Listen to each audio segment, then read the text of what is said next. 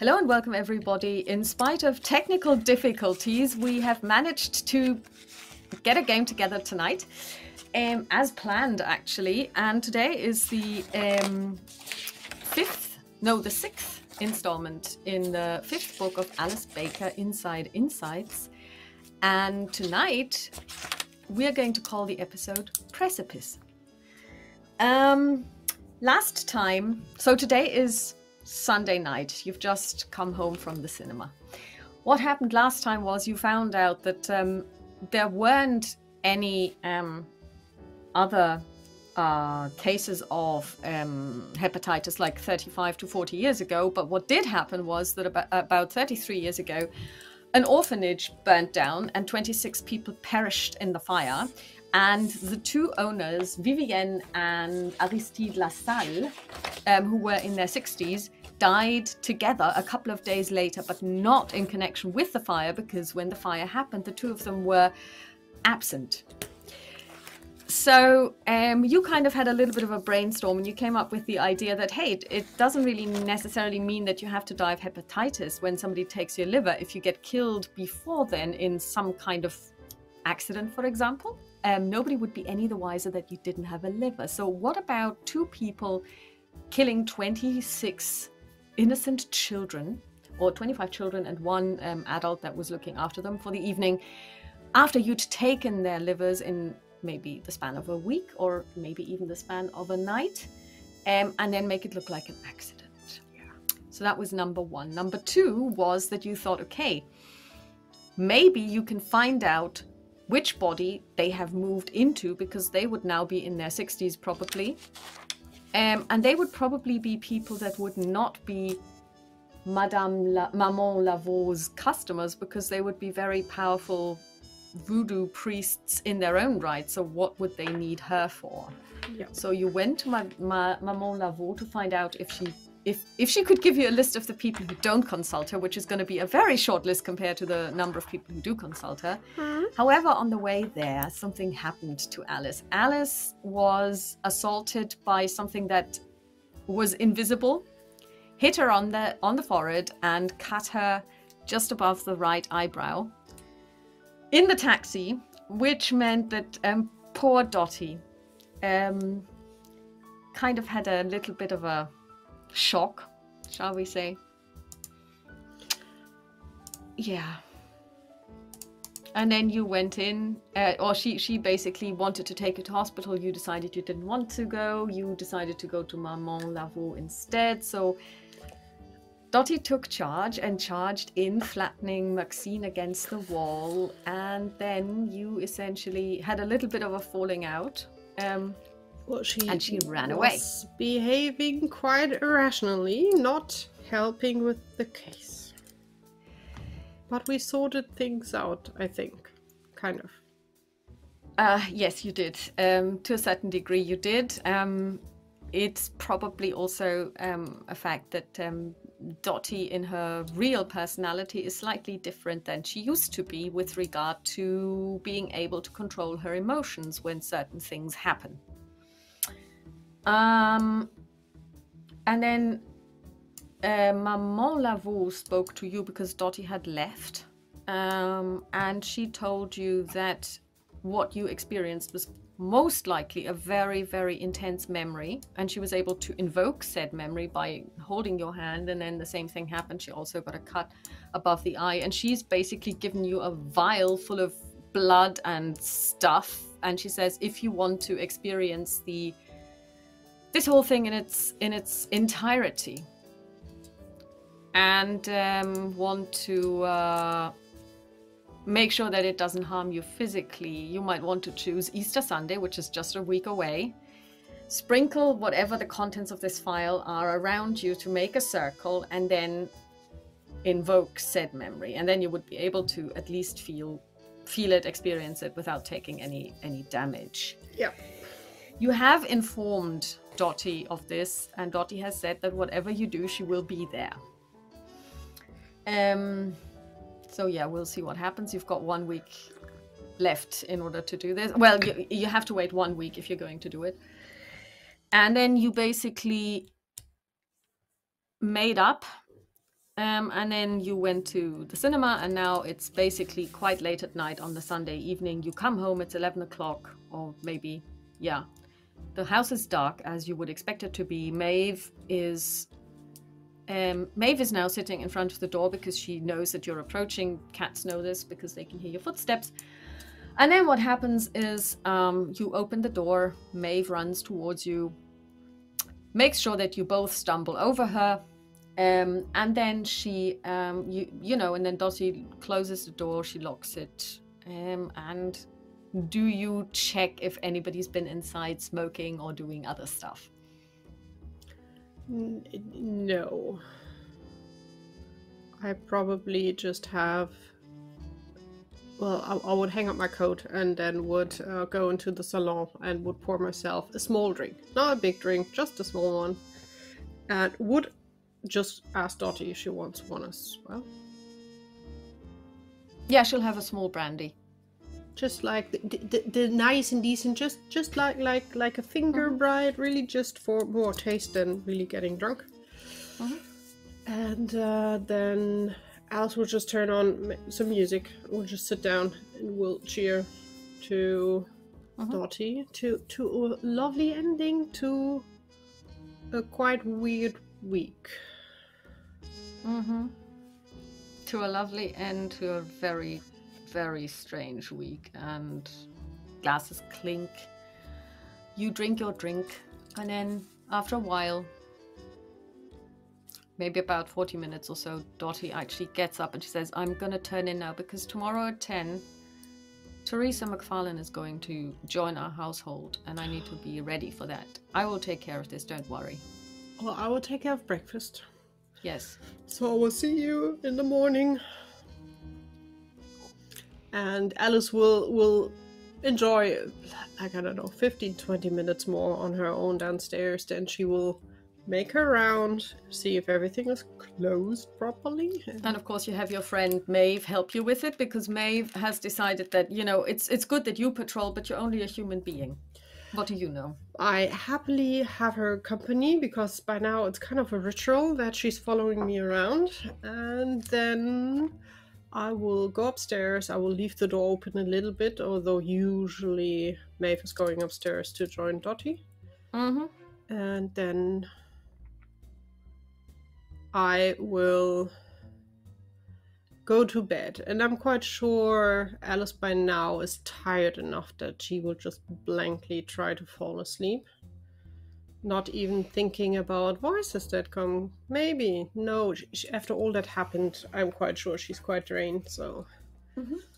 Just sleeping, hopefully. Okay. Maybe. You go to sleep. Yes. And I set the alarm clock that I don't miss out to be up early enough for breakfast. Okay. You go to sleep. If you do dream, you don't remember. The alarm goes off in the morning. You wake up. It's for a good thing, so I will get up quite quickly.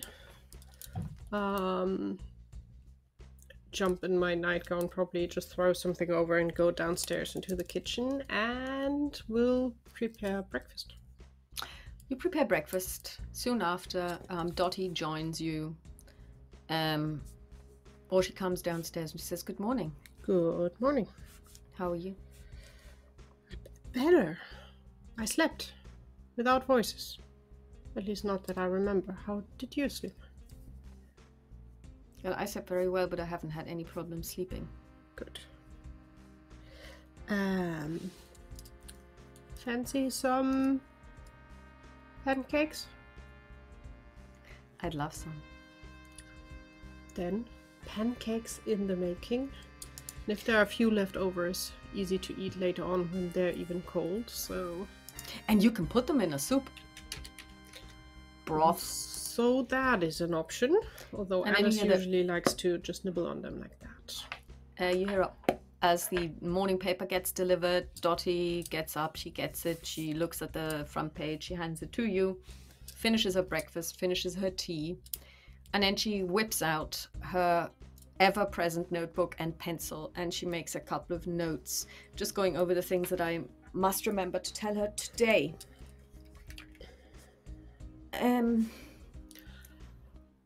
I will probably go. Don't probably. I will go upstairs and will get in proper clothing now because I want to look at least fine when Miss McFarlane is joining us. Dottie is already dressed. And then, 10 o'clock comes around. At 10 on the dot, there's a ring. Dottie says, I'll get it. She goes to the door, opens it. Are you in the salon or where are you? Probably, yes. So you're downstairs. So you can hear voices. And if you listen, then you basically hear that Teresa says, oh, madam. And Dottie's like, no, it's madam is the one inside. Alice, do come in. With that comment, probably Alice's head pops around the corner. Just, I am also just Alice, right? Don't make it too complicated. Dottie gives you a look, and Teresa blushes, and she says, and Dottie says, well, first of all, I'm going to show you your room, and then I'm going to show you around the house, and then we can sit down and talk about what you can be doing today. And for the next couple of days, I'll be here all day. And if you've got any questions, you just ask me, and we can just start small. So maybe today we can look at the silver. That's easy to do. And then the two of them go upstairs, and she basically finds, and you can hear them rummaging around in the room that is the basically the small room, the small guest room, and then the two of them come down again, and Dottie really spends the next 2 hours until 12 with Teresa in the kitchen. Do you listen? Yes, I will sit in the salon having probably another cup or the last bit of coffee that was left over, a book in my lap, but I'm not really reading. The one page I'm staring at has been there for quite a while. I'm just curiously listening in. Maybe I can learn things. Well, you now hear all of the stuff that Dottie knows about being a housekeeper. And it's a lot. So this is the first time probably that you've actually heard somebody spell out all of the tasks that are involved in running your household. And then Dottie says, and now I'm going to prepare lunch. Why don't you just stay here and you can tell me something about yourself while I'm doing the lunch thing, and then after lunch you and I can look at the silverware. And so Dottie prepares lunch, and Teresa is talking, and Dottie is probably actively listening. She's not really saying a lot, but Teresa is talking. And then after about 45 minutes, Dottie says, the plates are over there. You could lay the table for a start. And Teresa starts laying the table. So she comes in, and you can see that because the doors between the salon and the dining room are open. When she sees you, she curtsies and says, madam, and starts laying the table, and then runs quickly. Well, she walks really quickly back into the kitchen. She's shy. Then again, she's barely 18, so she's, and then Dottie says, okay, so I'm done now, so you just stay here while we have lunch, and then you can have lunch as well. Alice will be evil enough to call out, she can just have lunch with us. Dottie steps outside and she says, how about you let me tackle this in my own good time? Oh, okay. I just wanted to make sure that I'm not... She can join us as part of the... Dottie starts bringing out the food and then closes the door to the kitchen. She sits down and she says, she's already mortified of you. Don't make this any worse. I just want to be nice and welcoming. She is a maid. She will have to come round to all of this, and it's going to take time. I am really not keen on all the social weirdness, you know that. Try to be a little less intimidating. It's such hard work she's doing. Why shouldn't she join us at the table? But, well... Before long, she will, but please, she needs to get to grips with this household. Once she understands all of the tasks, I mean, I have no problem that she will master them in no time, and I'm absolutely sure of that. But once she's done this, she can get to know you. Even now, I mean, the fact that you're wearing trousers just now is already a big shock. Look at me. I was tempted to wear trousers, but then I decided not to. It's enough if she gets shocked once per day. Please. I'll follow your lead. You know best what to do here. For once, you're right. In this case, I do know best. You often do know best, to be honest. And then you have lunch. It's a nice lunch. It's and then she says, okay, so in the afternoon we're gonna do the silverware. It doesn't really need cleaning, but I know that this is a task that is going to have a beginning, a middle part, and an end, and she can see when she's done. She needs something that is basically boxed. Would it help if I go out for a walk? I think it would help if you just behaved normally. If you want to go out for a walk, then that's totally fine. Well, the problem is if I behave normally, I will definitely scare her off, as we learned. So maybe not being around for a little bit might be more relaxing for her. Yes, why? Yes, yeah, that's a good idea.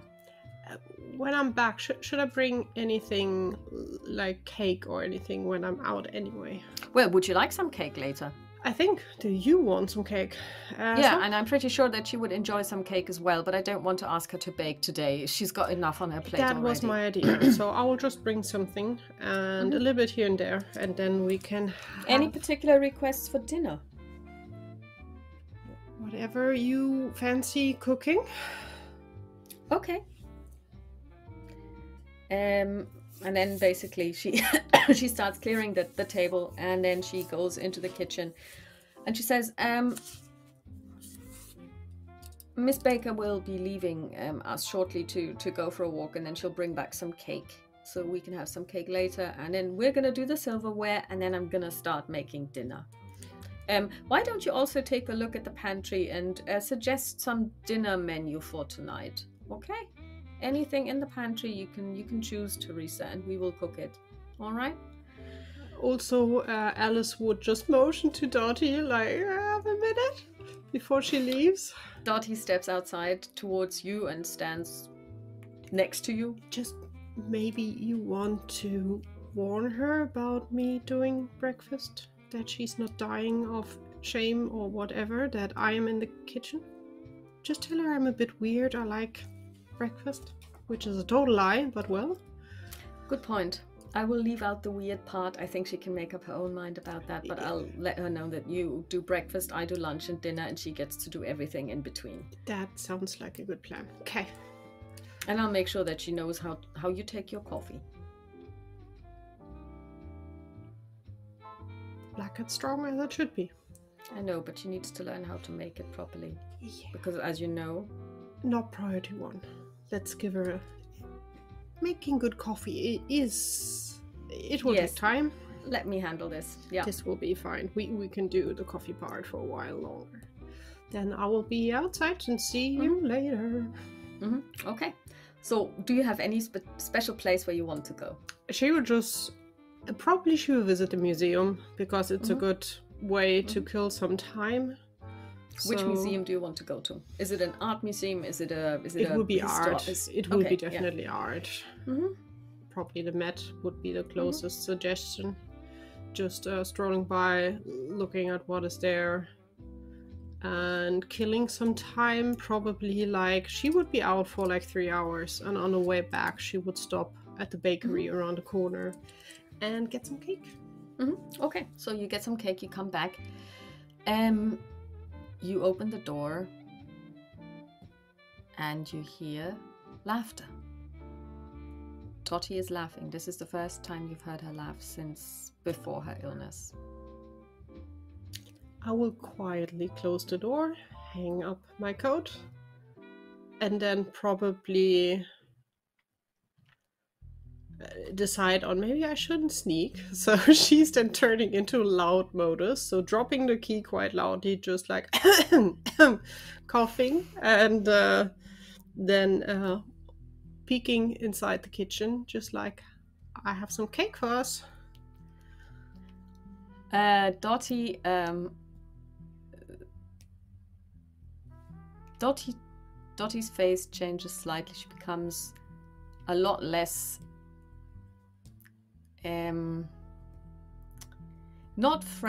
she doesn't become unfriendly, but the happiness goes away in a way. So she's, oh, very good, very good.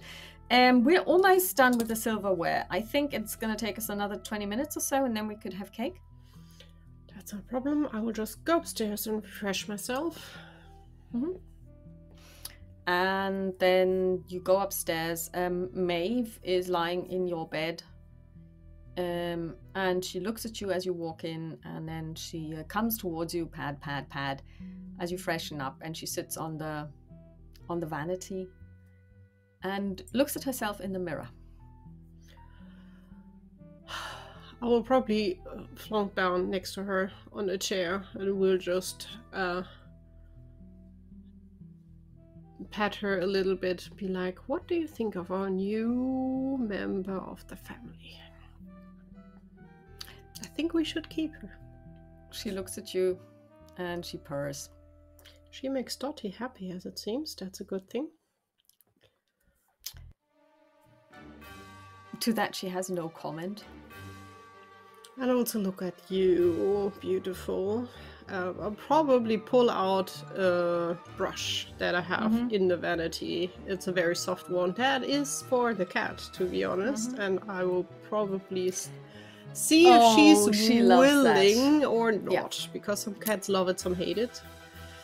So, yeah, that's true. But she is actually she loves being brushed, and you know, she's basically also kind of like moving towards it and into the motion, and she's really enjoying this. And then after about 40 minutes or so, there's a knock on your door.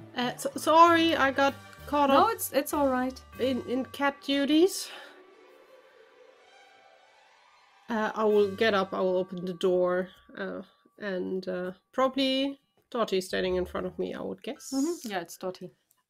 Maeve took my attention, sorry. Well, she's Don't brushed worry now. about it. We just finished up, and I just made some tea and coffee, so... Perfect. Let's go. And the two of you go downstairs. You have coffee in the salon. And then Dottie says, well, Teresa has put together the menu for tonight. I'm going to start cooking now. It's going to take about 1.5 hours for the roast to finish. So we will have dinner at around 6:30. Lovely. I will just go upstairs in my studies and do some study. I'll let you know when it's done. Do you want to do anything special? No. Alice just wants to stay out of the way. That's her main goal, I think, also for the next day, is just not be very present. Okay, so basically you, at some point, Dottie comes upstairs, says dinner's ready, you go downstairs, you have dinner. And then she also says, well, I'm just wondering when Sergeant Updike will come back to us about the autopsy on Miss Bellefleur. Because he wanted to, well, but maybe today, Monday. Maybe tomorrow. We can call tomorrow morning and see what he has. Okay. So do you want to do anything, or shall we just jump to Tuesday? Okay, we can just jump to Tuesday. Tuesday again. Well, basically, Teresa has obviously been told about your breakfast habits, because when she comes downstairs and sees you in the kitchen, she only half faints. She becomes a little bit pale, and then she says, Madam, curtsies, and basically scurries off into the pantry doing pantry stuff. Tea for you or coffee?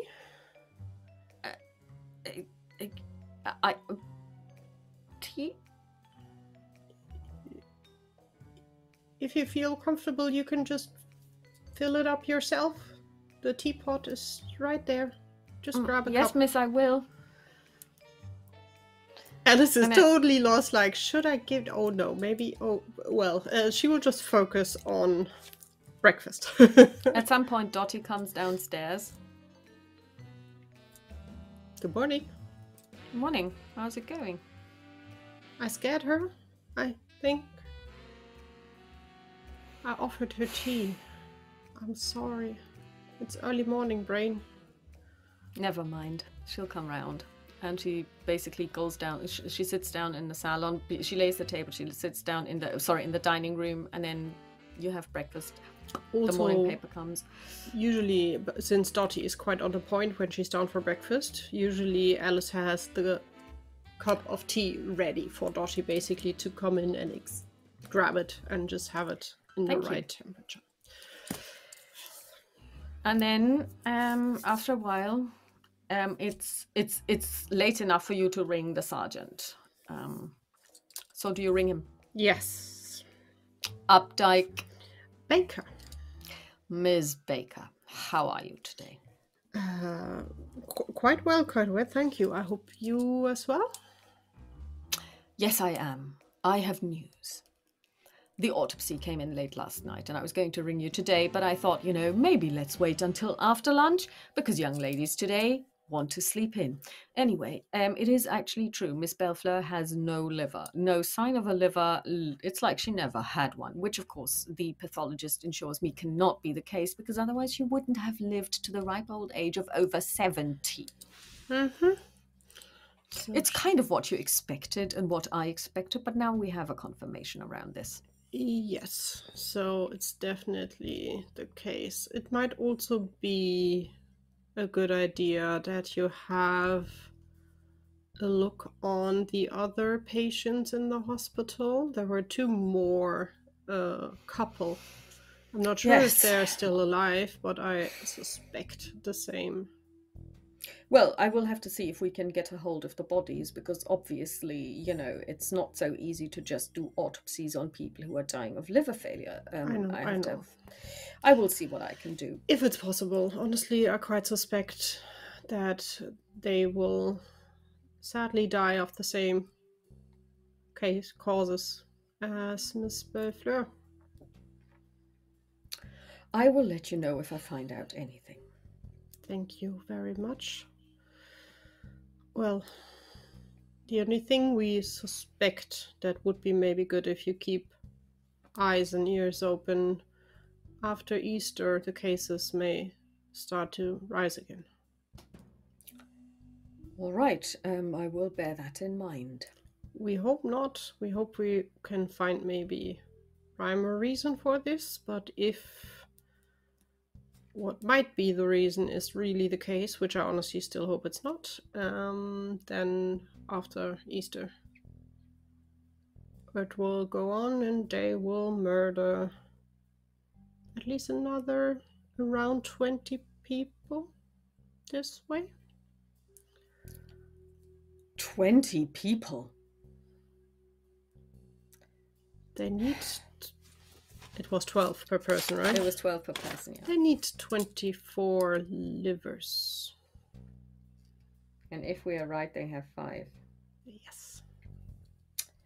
Well, at least we know what's happening. It's difficult to persuade people that this is going on, but at least you and I know. I will try and I will do my best. I mean, it's going to be very difficult to warn people of, oh, by the way, please be sure that nobody steals your liver, because we still don't know how it's done.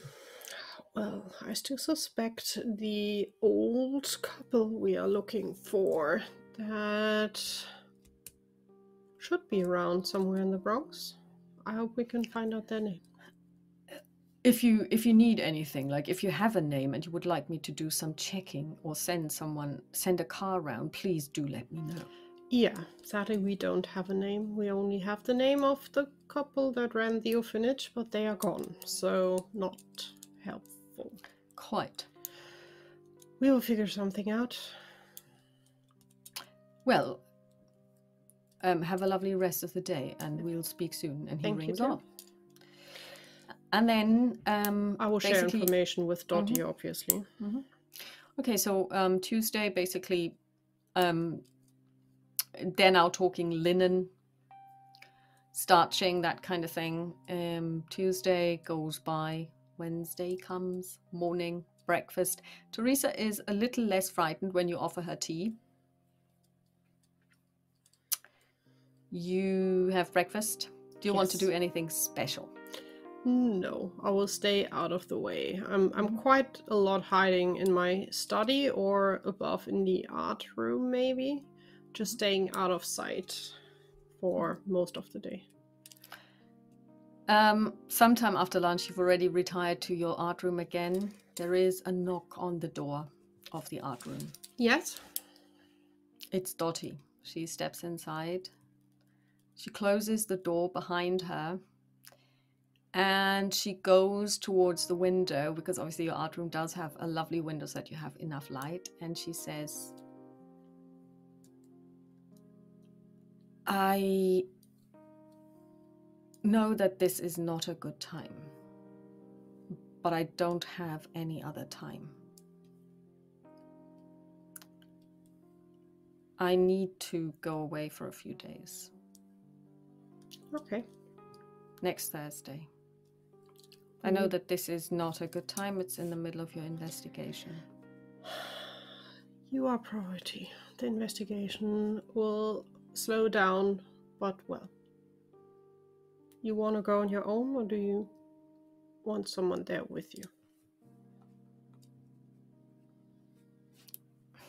You don't have to decide now. You can decide shorthanded. I'm fine either way. Just want She doesn't. She offer... keeps looking outside the window. I will probably step up behind her, just put my hand on her shoulder. Either way, I'm with you. Just in thoughts or life and color. Whatever is easier for you. I know it's not easy at all. It's all horrible, but... well. I would also need the $100. That is the easiest thing to be done. I will... You need it today? No, I would need it to take with me on Thursday. Yeah. I'm going to take a train. Easily done.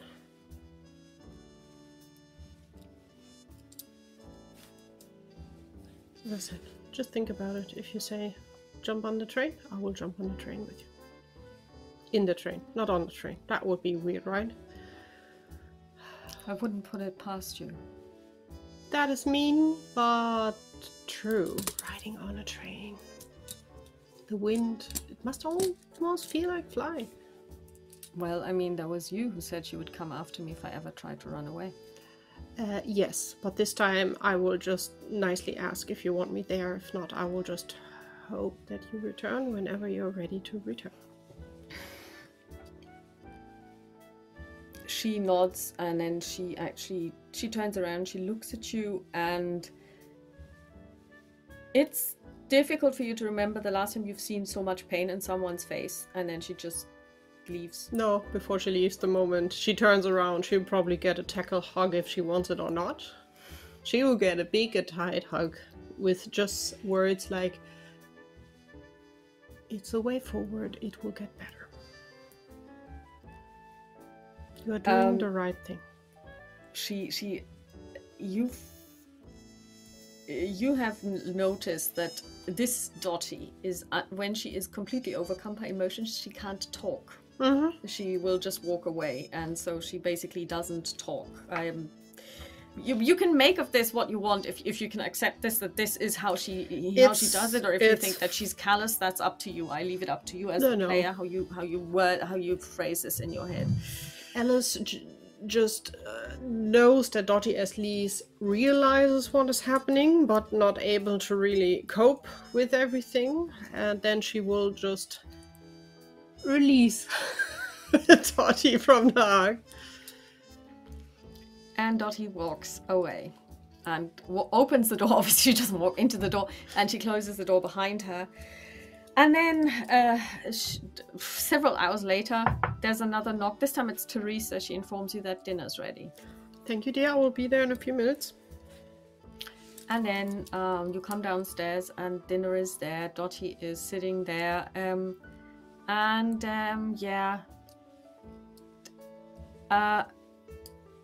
you notice that she's not really eating anything. She's playing with her food, and she finds it difficult apparently to sit still. She's really not centered at all. She's just unquiet. Dottie, just to phrase your usual wordings towards me, eat something, you need your strength. Please? She tries to eat something. It's not as much as she would normally eat. At least as long as it's something, Alice will be fine, because she knows if you're in thoughts and feeling and panic and motions and everything, but at least something is important. Mm-hmm. And then the evening rolls around. Do you want to do anything? Okay, so at some point you go to bed. Yeah. And now make a listen roll. No, I don't want to.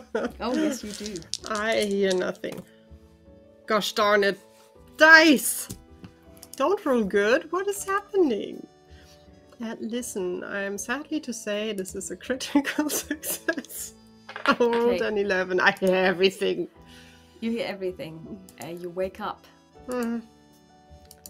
Because you can hear footsteps walking around upstairs. Upstairs. Mm-hmm. I will peek at the watch. It's 2 o'clock in the morning.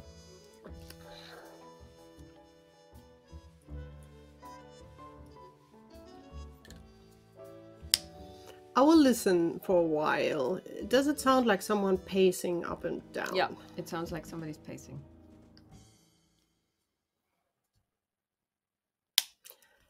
I will listen for a bit longer. I think, like, if it goes on for the next half an hour, she will get up. Depends on how long it goes. Oh, yes. Then I will put on my morning coat and I will tiptoe upstairs. Mm-hmm. When I look at the doors, the little slit below the door, isn't Dottie's room? There's light, isn't there? Yeah, there's light. I will softly knock. The pacing stops. I will softly knock again. Yes. I will just stick in my head. Do you need any help to get some sleep, dear? You still have a few days to survive. This is not a good starting point. You need to be fit and healthy. And I can't even imagine what is going on in your brain. It must be horribly unsettling. But you need sleep and rest. I can't get any sleep and I can't get any rest. I can't even get my heart to slow down. Well, come on. To bed. I will look around. Maeve. Is Maeve around? Yeah, I think Maeve's gonna need stats. 21, yes. I will shush Dottie into bed. Mm-hmm. I will plonk myself next to her. Mm-hmm. And we'll just pat Maeve, just like to lie in the middle of us. Mm-hmm. And just grab Dottie's hand like here and put it on Maeve, basically. That is calming. I will stay here and I will read you a story. At least maybe this will calm down your brain to run in circles. At least for me, it usually helps. And I will just pull the book that she has there that is probably still on Egypt. And I will just... It is. She probably has, as I know, she's well organized. She has a bookmark there. Yes, she does. And I will just start reading in a very low and calm voice. Mm-hmm. And okay, see if she at least relaxes. Even if she's not sleeping, but at least she's calming down. She closes her eyes and she is relaxing. Yes, she actually does. And the breathing becomes more normal. And yeah, she is. And the face that has been kind of drawn all day is kind of beginning to relax as well. And then after a while, she does go to sleep. I will go on reading for a few more minutes. Then I will just close the book and probably just move down a little bit and just close my eyes there, because I'm afraid if I get up, I will wake her up, so I will just stay there. Okay, so you also fall asleep. Mm-hmm. The next morning, you wake up. She is still sleeping. Maeve is sitting on top of you, looking at you. You're hungry, love, aren't you? Meow. I'm looking at the watch. I'm quite sure Dottie also has a clock somewhere in her room. Yeah, she does. She has an alarm clock next to her bed. I will just peek how late it is. It's 6:45. It's not that late. Okay. Then quietly, let's leave. Alice will very carefully try to climb out of bed. At least she's barefoot and doesn't make too much sound, and will motion Maeve to follow her. Maeve is at the door before you are and looks at you expectantly. The door is open. She would be able to get out if she wanted to, but she's waiting for you. Come on, go first. And she looks at you and she goes first, and then she checks if anybody's on the landing, and then she runs down the staircase. I will not close the door because it makes too much sound, but at least leaning it as closely tucked as I can, and then I will go downstairs to one floor to my room and at least grab some house shoes, and then go downstairs into the kitchen to first of all prepare breakfast for the queen, and then start breakfast for the rest of the house. Teresa walks in. Good morning. Good morning, miss. Can I have a word? Sure. I don't really know how to say this, but I'm afraid that Miss Dottie seems a little bit on edge. Quite true, quite true. Is there anything that I did wrong? No. Oh God, dear. No. Sit down. And I will set. She looks kind of like at the chair as if it was full of snakes, and then she basically sits at the edge of the chair. Okay, we will have. No, Dottie said, be patient. We'll work it out. Tea is always good in the morning. You are a big help.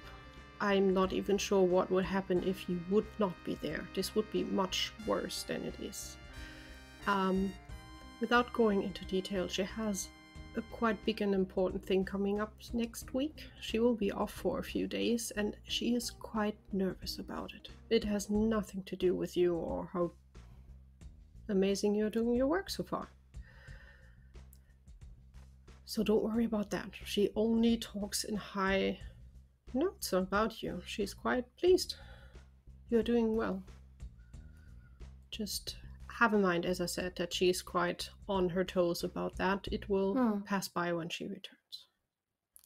Good, because she did look very drunk. And also, she didn't really eat much of lunch. No, I know. I am a bad influence on that, as it seems, because I tend to do that myself, which is weird now telling her she should eat. We should just have an eye that she's eating at least something, even if it's not as much as usual. And also there, it's not about the food that it's bad, it's just nerves. As we know it sometimes. But thank you for noticing. And if you have anything, always feel free to come by. And I'm honestly quite sure if you see anything weird, worrying about me, which is probably a lot, feel free to talk to Dottie as well. And raises an eyebrow like... I know I'm quite a bit to handle. I'm sorry, kind of, but it's like it is. When you start spilling your coffee, she smiles. And then Dottie actually comes down and says, "Oh, good morning. Teresa, if you have time after breakfast, I've got a couple of things that I need to go over with you, kind of a couple of plans for the next week. And then the two of you have breakfast, and then you can hear her talk to Teresa in the kitchen. Are you listening?" Yes. Okay. So you basically here has a, well, I have to leave for a couple of days. Next Thursday in the morning, I'm going to go to the train station. So it's very important that you make sure that Miss Alice has food. So I'm going to write down all of the things that she really likes. So because next week when I'm gone, you have to give her all the special foods that she likes. You know, it's very important. Very important. We will do the shopping together, you and I. We will just get the best of everything. And then I'm going to make a dinner and lunch plan. I'll probably return on Monday. But I'll give you a plan until Tuesday, just in case. And then we will do some shopping for Wednesday as well, just in case. And then for the next hour, you hear her discuss food plans. I think the moment they go into food plan discussion, Alice will just move upstairs. She will get dressed, and then she will come downstairs, just calling out, "I don't want to disturb. I will be out for a little bit. I will be back for lunch." Do you think you could bring some anchovies from the fishmonger? Sure, no problem. Excellent. See you in a bit. See you in a bit. And Alice will go out to do some shopping. The anchovy, yes. But she will visit her lovely clothing store because she wants to see... Which one? We've got plenty. Oh god, so many we had in the beginning. We haven't done shopping. César. Okay, you go and visit César. The lovely Miss Baker. I'm so sorry, it has been too long since I've been shopping. Well, it has been very, very long. Not since the old Mrs. Frampton died, remember? Yeah. We were discussing her obituary. But what a lovely figure you strike today. Well, thank you. It has been quite a while. Well, life was... This calls for champagne. And of course, you know, one of the... And champagne, like the first time, is had. What are you looking for today? Well, for myself, maybe a new coat, something nice. Color? Anything that is not black. Anything that isn't black. Well, camel hair is back in fashion.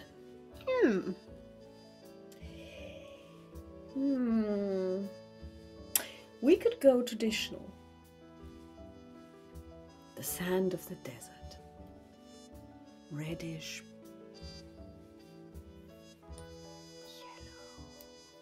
Yellow. Or we could go with something entirely different. Reddish yellow first. And he basically goes away. And then what happened the last time? A young lady that looks pretty much like you from size and stature walks around with the first.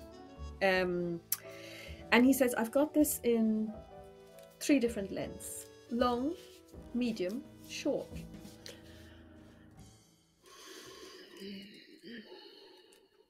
I think medium.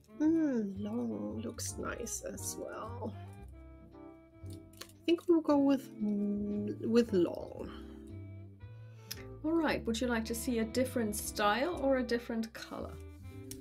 I like that one quite a lot, but what other color do you have? The style is beautiful. The color as well, but you know me, I'm always curious on other options. I mean, this year, interestingly enough, although it's not even spring, autumn colors are in fashion. I've got a very, very light red of maple leaves that have just fallen. You have me on that.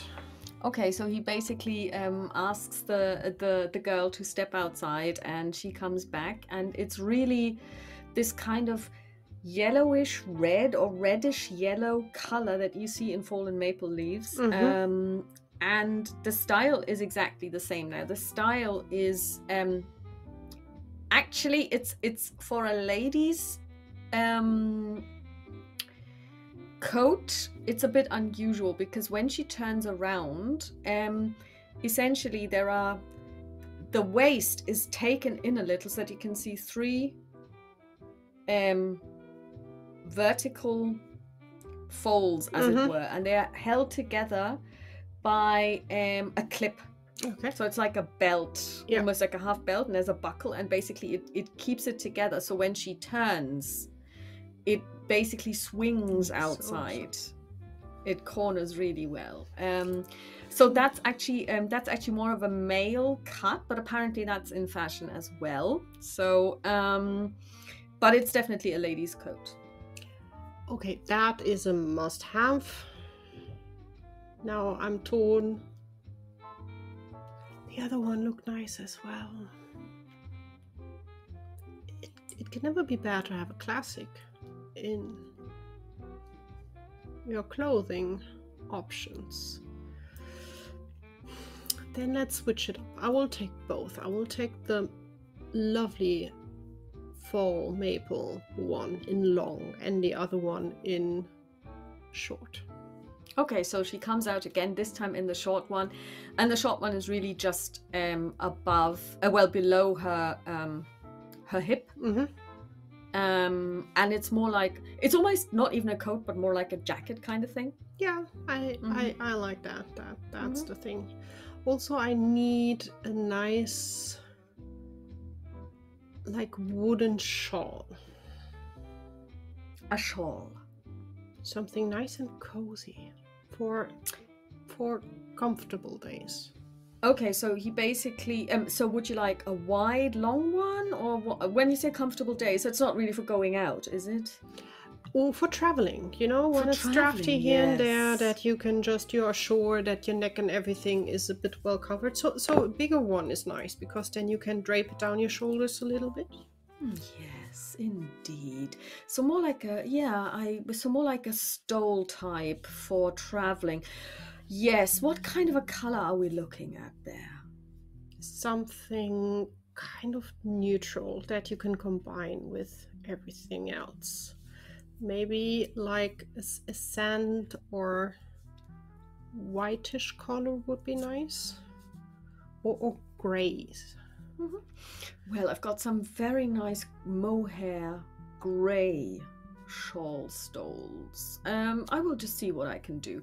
And he comes back, and this time he is actually not, he's wearing them himself. He's actually draped them across because his chest is really wide. He's a big man, so basically you can see how wide they are. And he's got one that is grey, and then he's got one that is kind of, it's more of a melange type color, and you can see very, very light spots of a grayish green in there.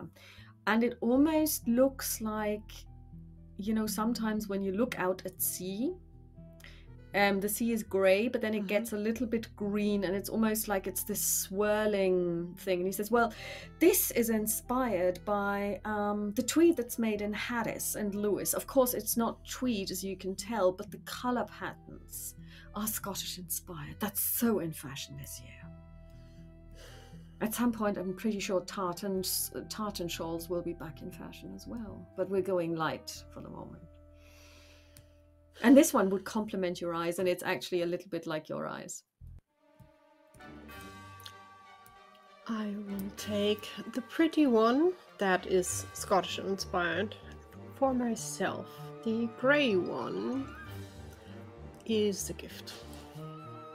I shall wrap it up then. Thank you very much. And anything else? That's it. Well, give my regards to your mother. And because I will ring her later on anyway, but if you speak to her before me, please do give her my regards. To be honest, maybe you should give her my regards. I'm 100% sure I will not talk to her today. Oh, of course, of course. Well, thank you. And then very he puts much. everything. And would you like it delivered? The shawls. Because I mean, walking around with this is going to be. I will take the shawls myself, because the one for me, I honestly want to wear just now, because it looks cozy and nice. And the gift I want to just hand over. So he wraps the gift, and it's got it's got a little bow around it, and you know, it looks like a gift. And then he basically then says, okay, well, I can deliver the coats whenever, after the day after tomorrow, so whatever suits. It suits whenever it fits for you. We are home, just deliver it when it fits for you. All right, so how about Friday? Perfect. Very well. Thank you. And then, you know, you step outside, and he bows very elegantly. He kisses your hand, as he always does, and then he turns around and he gives you a carnation from, you know, he's got flowers everywhere, and it gives you a carnation. He clips it off, so it's just a short one, and you can actually put it on your lapel. I will do so. I will smile away if leaving. Yeah. Quite uplifted about the new lovely scarf I'm wearing, because it's pretty, it's rare from point. Yeah. And I'll make a stop at the bank to get some money, and I will obviously also get the stuff for anchovies. I wanted to say sardines, and I knew it was the wrong fish, so anchovies. Yeah. And we'll then return home. You come home. The two of them are still talking. And then you walk inside. You hand over the anchovies. Dottie thanks you, and she says, all right, so I'll get started on lunch. And then after lunch, you and I are going to go food shopping with this list. And then, and then I think also, I think you should then take the rest of the day off, Teresa. Teresa's kind of mortified. Wouldn't you agree, Alice? Sure, obviously. If the work is done, we can have a relaxed rest of the day. Also, feel free if you want to have a look at one of the books around here. Just feel free. Just put it back when you're done. Teresa is completely overwhelmed. She hides behind the package of anchovies that Dottie handed her. And then Dottie starts cooking. Alice will leave. She will go upstairs. She will write a card in an envelope to Dottie. Put the $100 in there. And in the card, it's basically written for your trip, both of the things. One thing to pay and one thing to keep you cozy and comfy. You are not alone. And I will go upstairs to Dottie's room and just place it on her bed, and then go probably downstairs into the salon, just grabbing a book and sit down and waiting for lunch. Okay, so about 45 minutes later or an hour later, lunch is served, and then Dottie takes her coat, puts on her coat, asks Teresa to put on her coat, and then she takes a look and she says, yes.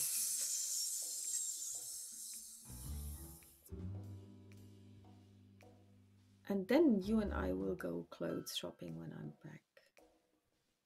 And then she takes Teresa by the hand, and the two of them walk out, because you can see that Teresa is decently dressed, but that coat has seen a lot better days. It has been patched up probably, and it has been patched up well. But you know, it's even in Dottie's eyes, this is not appropriate attire for somebody working for Ms. Baker. And then the two of them go away. I will enjoy the calm in the house and probably just like relax and breathe and be like, okay, a few minutes being just myself without annoying anyone. I'll probably turn up the music in the salon and just have a little dance party for myself. Yeah. And then making some, probably more coffee, and then sitting down in the salon and just read. Maeve comes in at some point and she drapes herself next to you and she cozies up to you and she sleeps. I will just leave her be, not to disturb Her Majesty, and we'll just go on reading. A good 3 hours later, the two of them return. And Dottie just sticks in her head and she says, there will be a delivery later because we couldn't carry everything. And the two of them are laden down like donkeys, like, you know, several bags. And then she says, okay, so now we'll put everything away into the pantry, and you know, you have your list. You have for every day. You've got the meals, and then you know you're good to go. Everything will be fine. Don't worry. Everything will be fine. I'm also happy to just get sandwiches. Don't worry too Don't much. listen to her. She's not happy just getting sandwiches. She's just saying this to make life miserable for you. Cook every day twice, and you know, don't make breakfast. That's her job. Teresa is looking from one to the other, and she's like terribly, yeah, she doesn't know what to do, and Alice maybe will she's already thinking these two are crazy. Maybe I should find a different position somewhere else. Alice will be giggling, and on Friday there will also be a delivery for myself. I couldn't stop myself from do some shopping damage for egoistically myself. 2 coats because I couldn't decide. But should we have some tea and some cookies maybe just for a break? Yes, how about some tea and some cookies? And then, Teresa, you have the rest of the day off. You can either leave if you want to, or you can just stay around the house. That's totally fine. And if you don't want to have dinner with us, that's fine too. And then Dottie makes tea, coffee, and she opens the cookie jar. She gets out a couple of biscuits, and then she says, Alice will have that in the kitchen. I'm fine with that. I like the kitchen. You know, it's the most comfiest place in the house. And Teresa actually joins you, and she doesn't try to fall off the chair and hide under the table. And then at some point, of course, Dottie goes upstairs, and 10 minutes later she comes down with the shawl that you gave her. Thank you. You are very welcome. And again, it was the right choice. She's wearing it and it looks good on her. Perfect for you. And you can combine it with basically everything that you have in your clothings. So today's Wednesday. Have you made a decision what you want to do on Sunday? Sadly, I already made a decision the moment I heard there is the option to do this.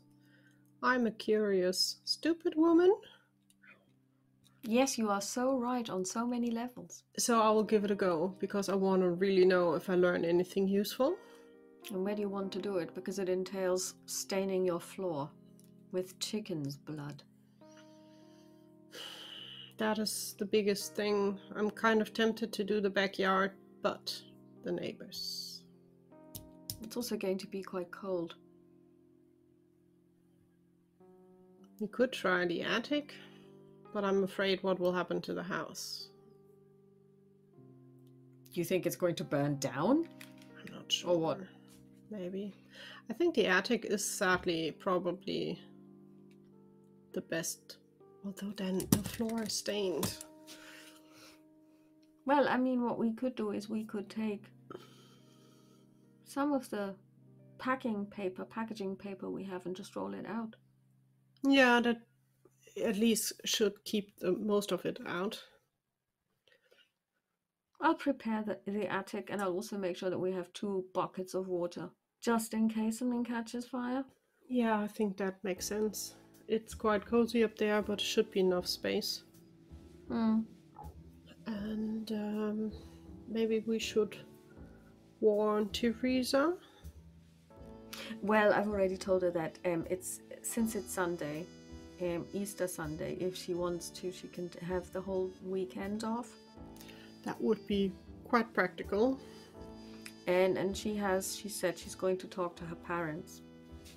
It's a good way to... So chances are she won't be here anyway. I've told her that she's getting full wages though.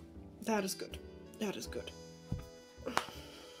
Then let's do that. The question is, well, you said you wanted to be there. You can still step out if you want to. I'm not going to forcing let you down a second time. Once was enough. This time I would be happily saying that you don't want to join. Because I really have no idea what happens. Because that's why I need to be there. The thing is, I'm quite afraid that you need to be inside the circle with me to be safe. Because I don't know what happens outside of the circle. Well, the way I understand it is you're going to invoke that emotion, not me. Well, but then you should maybe at least keep distance. I will keep my distance. Okay. We'll but see I'll how also this keep goes. you in my sights.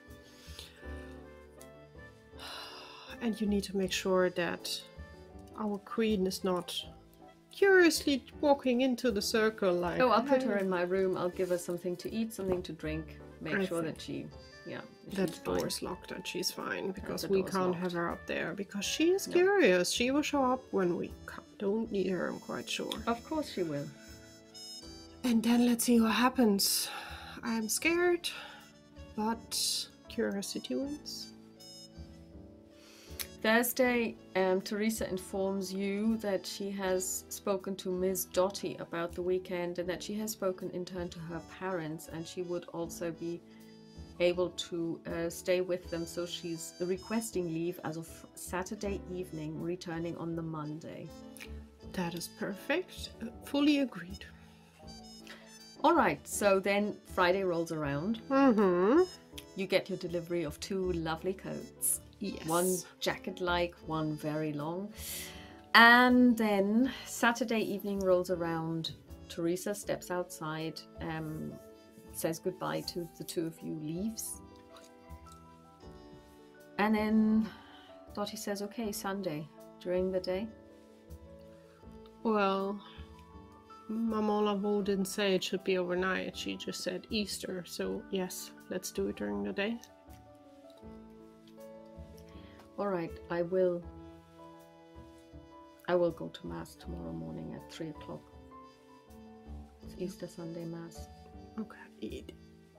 You're better known. If you go later, it's fine as well. We can just start whenever it fits. No, I'm going to do Easter. I'm going to do the big one. I mean, that is the big one, you know, so it's always and then she looks at herself, and then she stands in front of you and she says, does it show? No. I will give her like turn around. She does. Nothing to see. All right, then I will go to my parents' church. Just don't pray to the Holy Mary. Just focus on him up front. Everything that can go wrong has already gone wrong. Please don't jinx it. I'm quite sure it can get worse. We don't want that. No, we don't. So, evening, it's actually a really... tonight is fish, because obviously now it's like Easter Saturday. So Good Friday, Easter Saturday have all been fasting days. So basically there was no meat. Yeah. Whether you like it or not, there was no meat. Sunday morning at 2 o'clock. You know that she's going to leave the house, but unless you really want to wait and sit up, you will not hear it because she's very quiet. I am not crazy enough to get up for a thing like that. Especially since she doesn't have breakfast because she needs to be fasted to go. Yeah. Alice will just get up whenever she feels like getting up, because she knows she doesn't have a time pressure. So I'm quite sure this for Sunday she did not set an alarm clock. She's just sleeping in as long as she's able to without being woken by the queen, probably. But she will just sleep in as best as she can and just tiptoe down, make herself coffee, just a single piece of toast. Well, that's what you think you will be doing. However, of course, by the time you wake up, Dottie's already back. Dottie should be back, that's true. No, then it would be And there's a really breakfast. lovely breakfast waiting for you. I'm sorry I slept in. I didn't think about you would return for breakfast. It's Sunday. But it's my job. Yeah, but it's Easter Sunday, and I was up anyway, and I wanted to do this. Well, it smells amazing. Yeah, it is actually a really, I mean, your pancakes are good. Hers are a little bit gooder. Hers are amazing, I would say. Mine are okay-ish. There is bacon, and then there is roasted tomatoes, and then there is, you know, she's also gone on to make portobello mushrooms with some cheese and some nuts on them, and it looks really nice, and it smells nice, and it tastes nice. And she says, well, normally I would say Happy Easter. Well, we can still say Happy Easter. There are a lot of kids out there looking for eggs hidden, enjoying the time. So Happy Easter, dear. And then she basically says, don't move. And she comes back with 2 hard-boiled painted eggs. Oh, they are too pretty to be eaten. They'll go off if we don't eat them. So I hey, know. And she holds hers up for you to knock yours against Cheers. it. And then of course they break open. Yeah, they and break you open. can eat them, and it's lovely. Well, then, do you want to do this before lunch or after lunch? Shall we get it over with? I think we should get it over with. We had a good and hearty breakfast. I will just have a second cup of coffee just to be safe and sound. Mm-hmm. Am I allowed to ask, how was Mass? Did you see the family? You can just I did. say shush, go away. No, I will never say that. You have all the rights. If I start to be nosy in topics you don't want to talk about. No, they were there. And I think they were happy to see me. You don't have to think they were happy to see you, for sure. So she basically drinks her tea. Then the 2 of you go upstairs into the attic. She's already put out the packaging paper. Mm-hmm. You draw a circle. Yes. You sit down in it. Yeah, also I'm sitting there in comfy, worn clothing, not too fancy, just in case anything happens. Yeah. You close your eyes. Mm-hmm. You breathe in. Mm-hmm. You breathe out. What do you think of?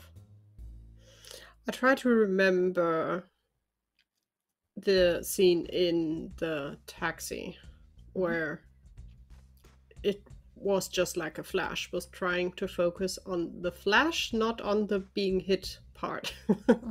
Okay. You close your eyes and it suddenly seems to, I mean, it's the attic. It doesn't have any windows or anything, no skylights. So any light that you brought with you is the only light that you have. So it's kind of darkish. Mm-hmm. But when you close your eyes and there is any light source, you always see kind of like a little bit of a red sheen on your eyelids. Now that slowly fades and it becomes really black. And then you suddenly have a really weird sensation, as if your body is suspended in mid-air and it's slowly turning from side to side, not making a full circle, but basically slowly turning. And you hear voices, angry voices, speaking, shouting in French. You open your eyes and you realize you are actually hanging, suspended by your arms. Your arms are stretched up over your head. You can feel that there is a rope tied around your wrists. Your body is slowly turning from side to side. You can see your legs. You can see that you're wearing a skirt. You're wearing what looks like a very old-fashioned servant's outfit. Like, you know, the white apron, the black skirt, or well, it's more like a dress, the black dress, white apron. And below you, you see a group of white people, men, They're shouting. Some of them have torches. 2 or 3 of them have shotguns. Some of them have very slurred speech. You understand what they're saying. They speak French. The clothes are quite old-fashioned. You would say that this has been out of fashion for the last 150 years or so. Okay, because you would focus on looking at myself and my skin. I should be at least able to see my hands, so my skin color. Your hands are basically like this. You can't see them, but you can see your legs. And yes, you have dark skin. Okay. You are definitely African American. And then she would try to focus on getting ideas on when in time this is. Then make a is there such a thing as history? Yes, there is. Do you have any points in history? Yes, I do. Not much, but well, actually, enough. I think considering that you know art, let's instead make an education a no roll. Then it's even better because I rolled a 10. Oh wow! So that if must it's be education, it's a critical, and if it would be history, it would be still a success. Okay, excellent. So basically, this is definitely 18th century. Okay. You also smell burning, flames, fire, torches. You also smell something else, and you hear. Beyond the shouting, and it's dark, and you feel it's very warm, it's very moist, the air is very moist, you can smell decaying plants. Do you think Alice has ever been in a swamp land? Yes. Okay, then this is swamp. This is you can hear cicadas, you can hear the night noises of a swampland around you. And as you look further ahead, you see that there is a big house. And again, your knowledge of history and you know, basically the fact that you are very well educated, this is a plantation. It's one of those typical Louisiana white wooden houses that are kind of like, I don't want to say that they're on stilts, but you know how they have like, they're kind of up in the air on something, and then basically there is the wide staircase, and on that staircase you can see a woman, a white woman dressed in impeccably beautiful clothes, beautifully maintained, completely white. She's willowy, she's tall, she has like a dress that goes up here, you know, almost like the, you know, the frill that encloses the throat, almost like a choker. And next to her, or basically she's standing behind a boy and a girl, both white as well, maybe 8 and 10, looking at you or at the scene unfolding in front of them. And then you feel like you feel more than you see something flying towards you, and you feel like somebody struck you with a stone over your red eye. You feel you're starting to bleed. The blood is running into your eye. Because you were hit, you turn a little more, and as you turn more, you actually see that there is another person hanging beside you. It's a man. He's also black. He has several wounds. His shirt has been torn open. He has several wounds that he's bleeding from on his torso. And he looks at you and he says, Ma chère, tout sera bien.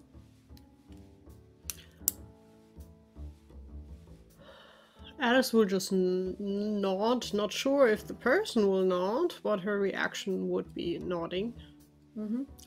And then someone obviously has a kind of whip, and he whips that man, and of course he's crying because that's really painful. And then somebody hits you in the stomach with the butt of a rifle, and this, we will not go into any detail, but this goes on for quite a while, and it is very, very, very painful. It's excruciating. And then all of a sudden, you feel like somebody has taken you and pulled you up by your legs and suspended you by your legs, and you're hurtling through the night. And the next thing you know is you see 2 bodies hanging from a tree, and the backs of maybe 5, 6 men towards you, and they are pelting the bodies with stones. And then you feel a hand grab yours, and you hear "Ma chère, tout sera bien." And you turn your head and you look into the face of a white boy, maybe 10 years old. Then you hear 2 shots. You turn your head and you see that the bodies on the tree have gone limp. Just from height point of view, Alice would just... Am I the same height roughly as the boy? No, you're probably... Yes, yeah, as the boy, yes. Mm-hmm. Because she now remembers the woman with the 2 children. Mm-hmm. So she suspects the 2 children are the ones. Probably, maybe.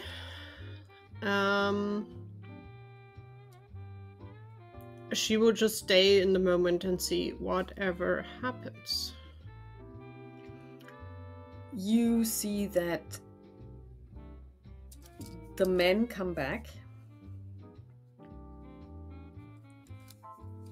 and the woman behind you, she's got one hand on your shoulder, one hand on the shoulder of the boy, tells you to go inside.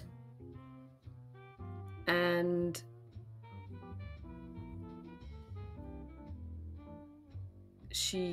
the man, one of the men, steps towards her. He is completely drunk. You can see it, his face is flushed.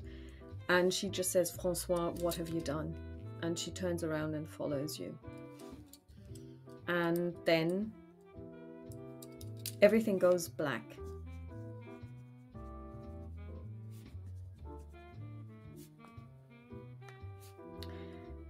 And then you kind of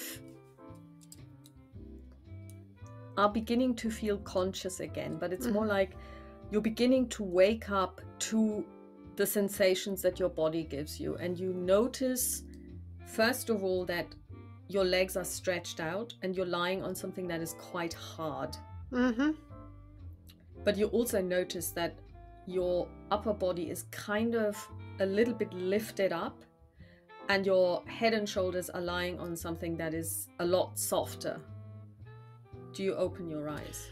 I will open carefully one eye, just Okay. like peeking where I am. Well, as you open one eye, the first thing you see is Dottie's face, but it's kind of upside down. Yeah, then it's good. And she's looking at you. I will just take a deep breath. I'm back. Yes, it took you a while. How long was I out? She looks at her watch for the better part of an hour. Well, a lot of horrible things happened during the time. Yes, I could tell. Alice will just look at her hands and just see if she got any bruises from all of this happening, or if it worked. Okay. No, you don't have any bruises, but she says, she lightly brushes your cheek and she says, and she shows you her finger, all of your mascara has basically gone. You were crying all the time. What happened? Let's go downstairs. I need a drink after this. Just a small one. I will try to sit up on my own.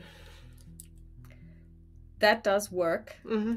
And she says, okay, but please stay put for a second. She gets up before you do, because obviously you were lying in her lap, so you have to get up first. Yeah. She gets up, she reaches out her hand to you, I will take it. and tries to help you. Now make a dex check with disadvantage. Okay, the first one was a 4. Let's see what... Oh wow, a 4, wow. 24, still... That's still a success. Definitely Yeah. a success. Okay, so you manage to steady yourself with the help of Dottie, but you could kind of feel a little bit disoriented, but Yeah. you're not dizzy, so that's a good thing. And then the two of you go to the attic door. She opens it, you go downstairs. I assume it's actually a door and then a staircase rather than one of those trap doors where you have to then go and take climb down a ladder. Is it? Yeah, I think it's a small stairway behind the door, just very slim, but enough that you can get up and down. Okay. Because the other stair, I wouldn't have been afraid about the cat going in up, because that is quite... Although cats... Yeah, you're right, of course, yeah. But these are tricky to climb, so... So you go downstairs. As you go down... on the way, I would just tell Maeve out as well. Yeah, Dottie was actually going to do the same thing, so you have the same thought at the same time. She opens the door. Maeve runs outside and she sniffs you, and then she does something she's never done before. She starts hissing at you, and she goes full bottle brush mode. So her, you know how they then puff out? Yeah. And she goes into this and she runs away from you. She did not like what I was doing. I should probably shower after this.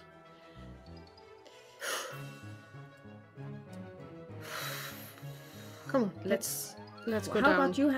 How about you have that shower, and I'm gonna make you a very strong coffee. I'm gonna make you a very stiff drink. No. First we drink and talk. All right. I don't want to forget any detail. All right.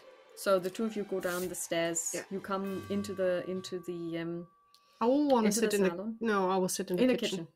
Okay. So she comes back. She asks, "What drink? Anything. Whiskey? Choose. All right, anything."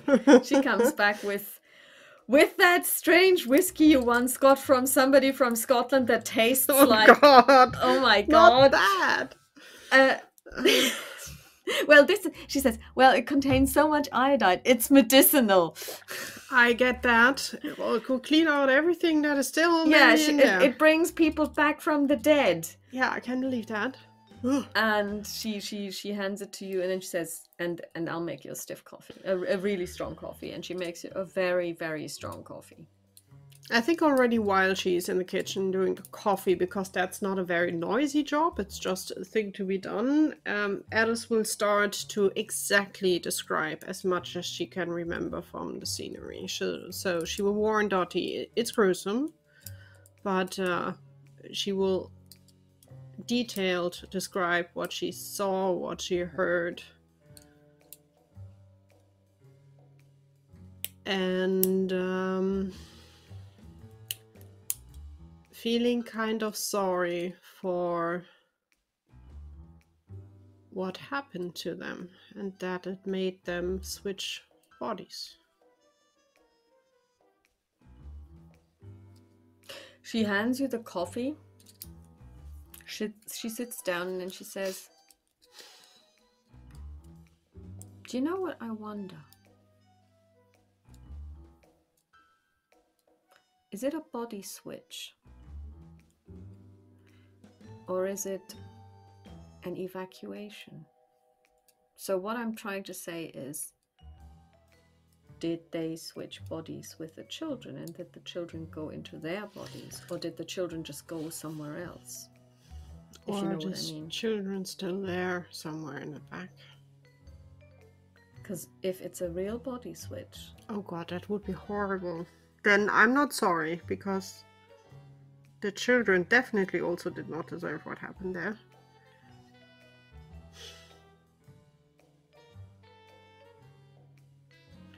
Good question. That is something worth asking Maman Laban if she has an idea. If it's more like a hostage situation, or kicking someone out, or if she said like a proper switch. Because if it's a proper switch, that would be... Well, all is horrible. Also, what happened to them was horrible.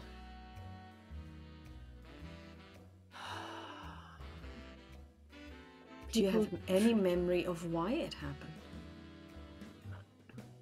Do you have any memory what your name was? No names, as far as I remember. Also, no proper reason. The men were drunk and quite angry. I only know that one of the men that came back, his name was Francois. François, yeah. Francois, yeah. Seemed to be part of the family where the children belonged to. Hesitant to say husband, but I'm not sure. Could be brother or whatever, but some kind of link. And just a question, what have you done? So the woman definitely did not approve of what happened there. But honestly, we know all the stories firsthand, how they treated people down there. They didn't treat their servants as human beings. They treated Let's the call them horses what better. they were. They weren't servants. I was a servant. They were slaves. They were slaves. They are treating your horses and animals better than people. Probably there wasn't not even really a proper reason, just a made-up thing or something misunderstood. So if this is correct, then you've witnessed how it all began. It feels like it, because they clearly did not take livers. Or if they did, we might have a reason why they did that, because maybe they assumed they were the reason why a lot of people died around them. Witchcraft, as the white man says. Or voodoo, as they say down there. Well, maybe you should really talk to Maman Lavaux about this again. Well, she asked me to, if I do this, to come by again. Question is, do we want to go today? I'm not sure how busy she's on Easter, to be honest, but today should be a calm day in regards to whatever will happen again in the next days. Well, I mean, I think she did say that Easter and the 18th of August were the heydays for her, so maybe tomorrow. Easter Monday should be quiet. Then let's go tomorrow. And see if she has an idea. It shows again that as evil as it is, in our point of view, maybe not everything is purely evil. Because it felt more desperate than anything. Well, it was a way to survive. I'm not defending this, but this was a way to survive. Because if they entered the bodies of those children, chances are they grew up and inherited the place.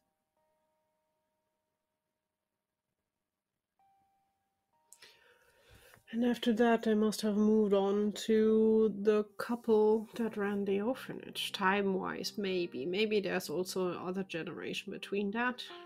But we were told that the couple came originally from Louisiana. Yeah. So that is when they decided, on whatever reason, to move to New York. Make an idea roll.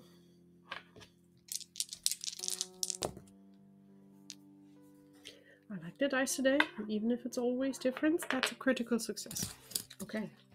Now, if the assumption that they entered the body of the children and the children were the offspring of the plantation owner is correct, the children should have been rich. Yeah. The LaSalles were not rich and they were black. So something must have happened to that family. Yeah. That they became destitute. That might be something that maybe one could find out if one were to research plantations in Louisiana. There have been so many down there. It's worth a try, but it's, well, the needle in the haystack, I would suspect. But yeah, something drove them out of Louisiana, and and made them go into black people again, which is not the thing to do if you are already white. Well, the question is, if there were Native Americans going back to the roots, maybe there is a reason, because the hope is in New York you are treated better. It's completely different than in the South. Yeah. You could be more yourself. Or it was just an option or an opportunity that came up, similar to maybe what happened there. They didn't have many choices. No, they didn't. Because clearly they did want to go into one of these guys. And they need 2 bodies.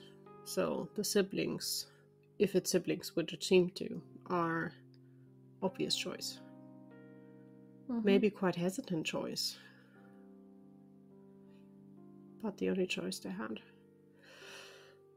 Well, we can see what we can find from around 100, 150 years ago in regards to plantations in Louisiana.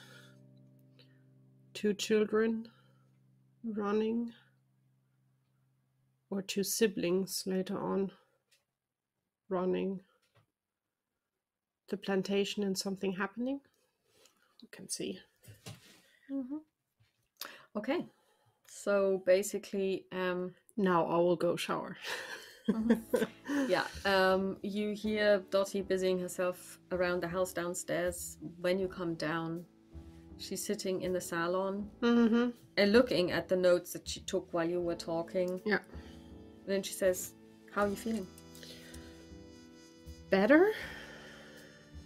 It's still a weird memory lingering a bit, because it felt like I was there. And it's obviously not my memory, but still quite vivid.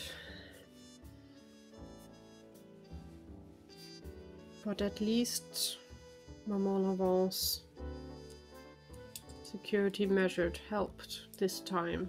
I did not get physically attacked, because I was in the moment where someone threw a stone at this space.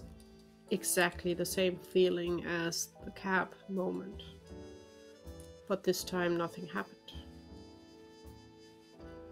That's good. That's good. When I look at what you were telling me, it's good, because otherwise you would be missing 2 fingers. And a lot more. And a lot more. Because I'm not sure if I would be steady enough to survive what they went through, at least for that long. Let's see what Maman Lavant has to say tomorrow. Maybe she also remembers someone that is not part of her customers. Yes, there's still that list, isn't there? Mm-hmm. Are you up for lunch? Yes. Is there anything I can do for you? Lunch. I'm hungry. Lunch. Which is weird enough to say for me. Oh. Excellent. Oh God. And I she see a makes- plate coming up. Yeah, she makes wonderful lunch. It's not that much, because obviously there will be dinner later, but it's excellent lunch. And then, is there anything you want to do? I think the only thing Alice would want to have a walk outside together. Just some fresh air, getting out of the house, just like having city and noises around to try to really get back into I am here and stop lingering in what she went through. So the 2 of you go for a walk. Yeah. And it's a nice day. And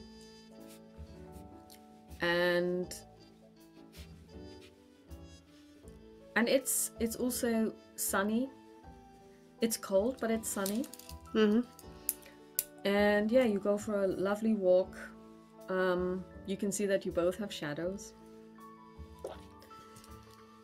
And then you can make a spot hidden.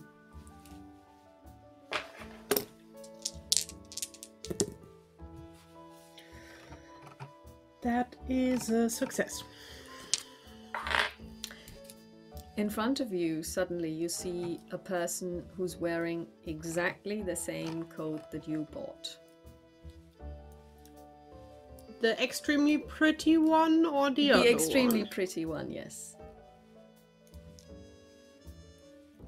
And then she stops. She makes a 90-degree turn to cross the road. And she looks exactly like you. I will You lose 3 sanity. Let's first of all click off the sanity. 1, 2, 3. I will just pull on Dirty Sand and just point blankly. What is it? She's there. Look at the coat. That's my coat. Yes, I'm pretty sure that there's more than just one coat. She looked like me.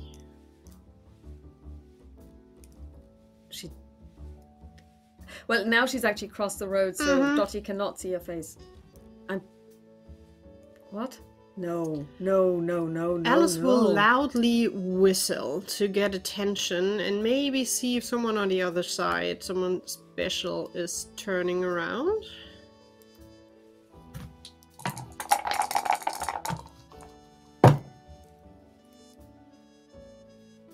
What is your luck? It's still 17. Okay, you get to make a choice. Do you want somebody to turn around or don't you want to make I want her to turn around because she clearly knows I'm here. I want Dottie to have a grasp if it's the face or if I'm making up stuff. The woman in the coat turns around and she looks at you. And she waves. You see that, right? Dottie looks at the woman and she says, she looks exactly like you. I hate her with all my guts, and I hope that her sisters hate her as well and make her life miserable. Let's move on. Alice will give her just a stink eye and will turn around like high-nosed and will pull Dottie forward in another direction. At least she wasn't in our house. Well, it seems again that Maman Laval's help at least keeps her kind of at bay. Why does she always steal my look and my nice clothing? Can't she have an own style? Well, when she turned into me, you said that this was even more disconcerting. You put her off. She should just get her own look without stealing from someone else. It's not that difficult. Didn't you say that if you saw the true face of a god, you would die?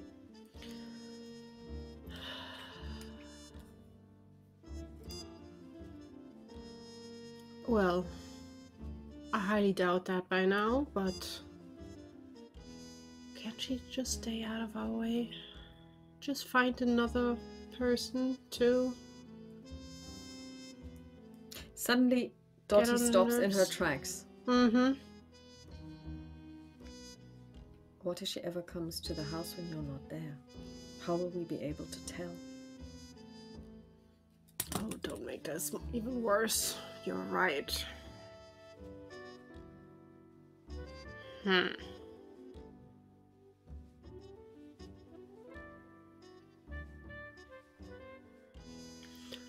Well, the question is if Maeve would recognize. Because she sees and feels everything.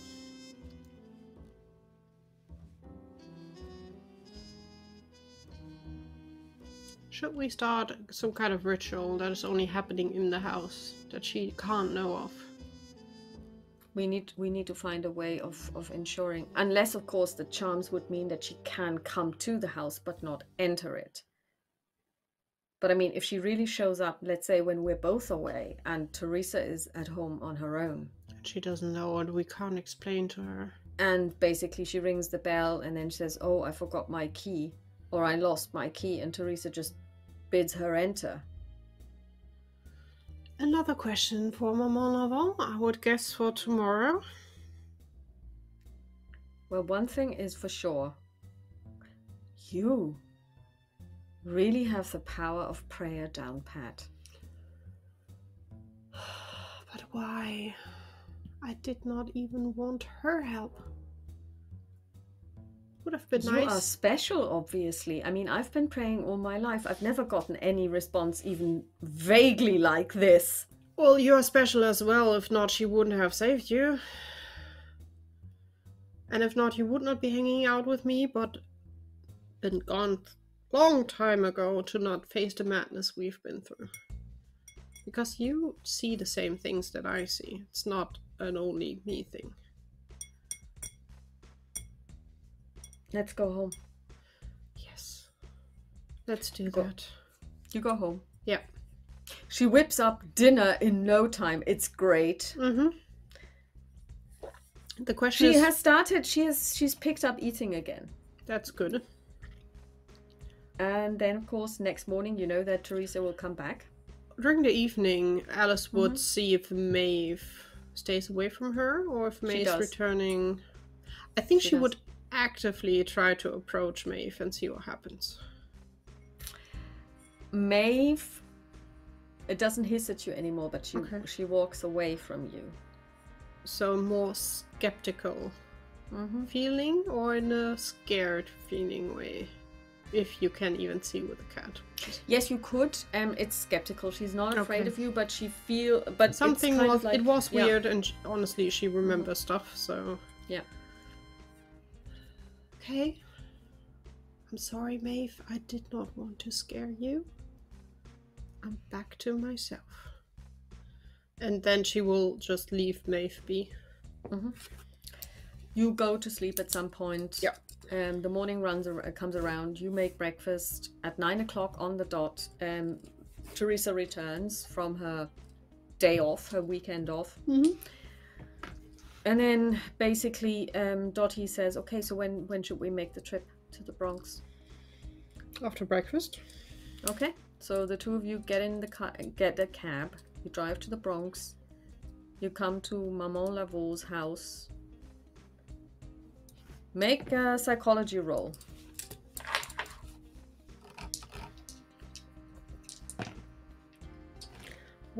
I'm scared of these dice. That is a critical success. You can tell that Dottie is very, very nervous about going in there. I'll just pat her hand. It's fine. She's not angry at you. You don't have to worry. And her niece hates us anyhow, so nothing to lose there. I just feel so embarrassed because I let you down and I don't know how to ever make this up, and she knows. You already made up. We talked about it. It's past and done. It happened. Honestly, I'm making so many mistakes myself. It's just a give and take. I don't care about that anymore. We've talked about it. Let's go. And the two of you go to the door that looks like it's somebody's flat. You knock. Yes. After a while, you see Maxine's face look through the window, and I give her a little smile away. Yeah, she probably breathes in deeply, although you don't know through the closed door. She opens the door. She steps to the side. She lets the two of you in. She closes the door behind you. Good day, Maxine. Thank you for letting us in. I hope it's not too early. No, she is old. She doesn't need that much sleep. Busy day yesterday. Oh, yes. Good for business. Oh, yes.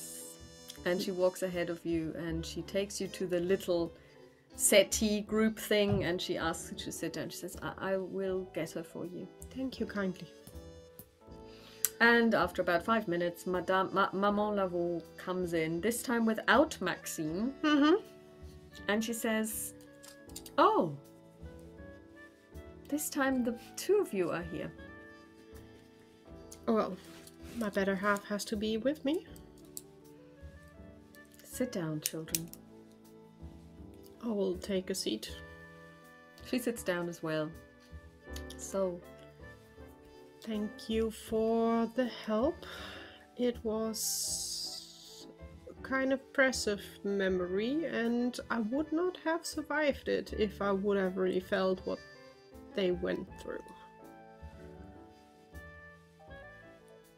Do you want to tell us about it? Sure. Alice will describe in detail what she saw, quite openly. The old lady just looks at you and she nods and she remains silent throughout. Mm-hmm.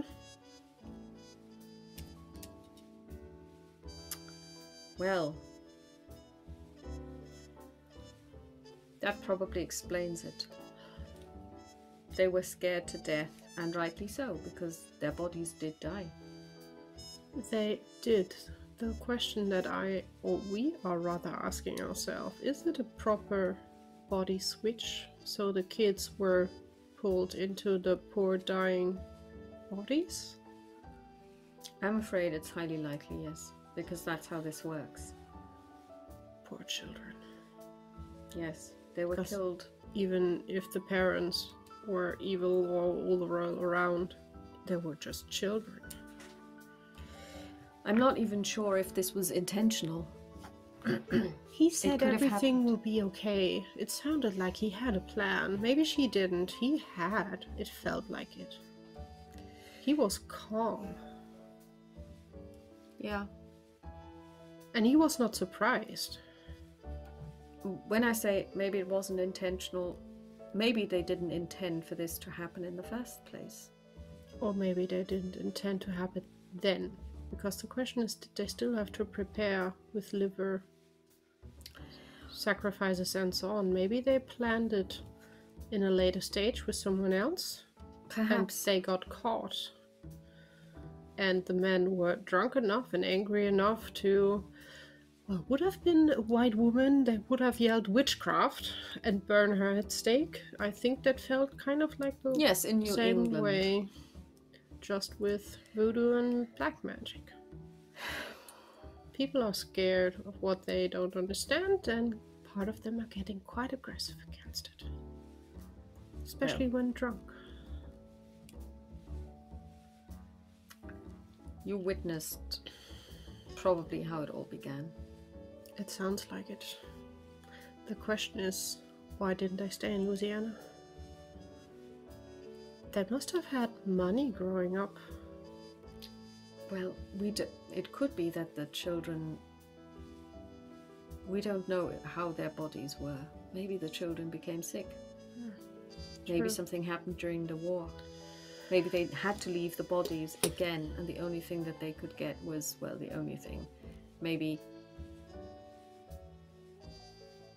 And then is the main question, what made them come to New York? Because they must have traveled on their own to New York. Probably in the bodies of the... Or maybe in the bodies of the orphanage keepers. The LaSalles. They came well, from... I have been talking to people about the LaSalles. It turns out that they were actually freed slaves like myself. They did come from Louisiana. So it could be that even after emancipation they just switched bodies. You see,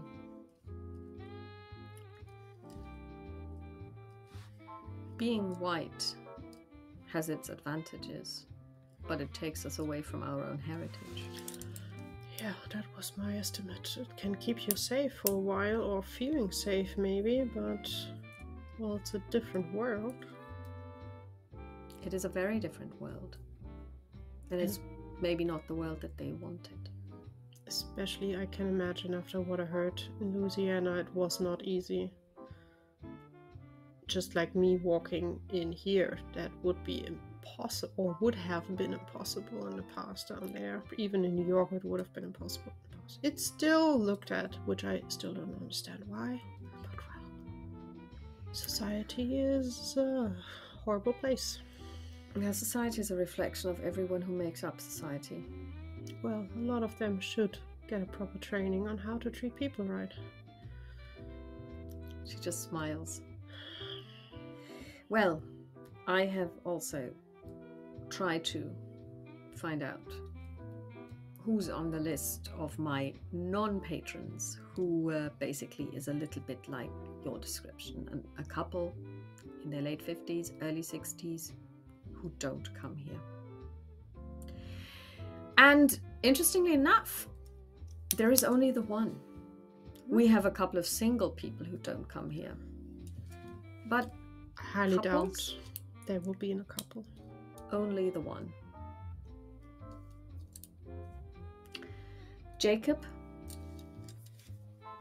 and Ruth Morrison.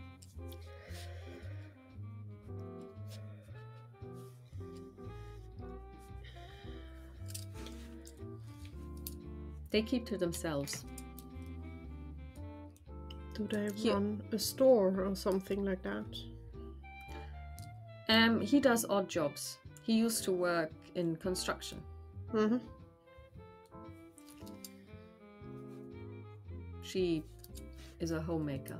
Okay. And she does seamstressing. It's worth at least having a look. And see if it's them. If it is them, you have to be careful. These people, if this is them, they are very powerful. At least one of them is. And by what you describe, it seems to be him. It seems to be him. The question is, would you be tired of this over time? Starting over again and again and again. Not being yourself, to be honest. That is an interesting question, my child.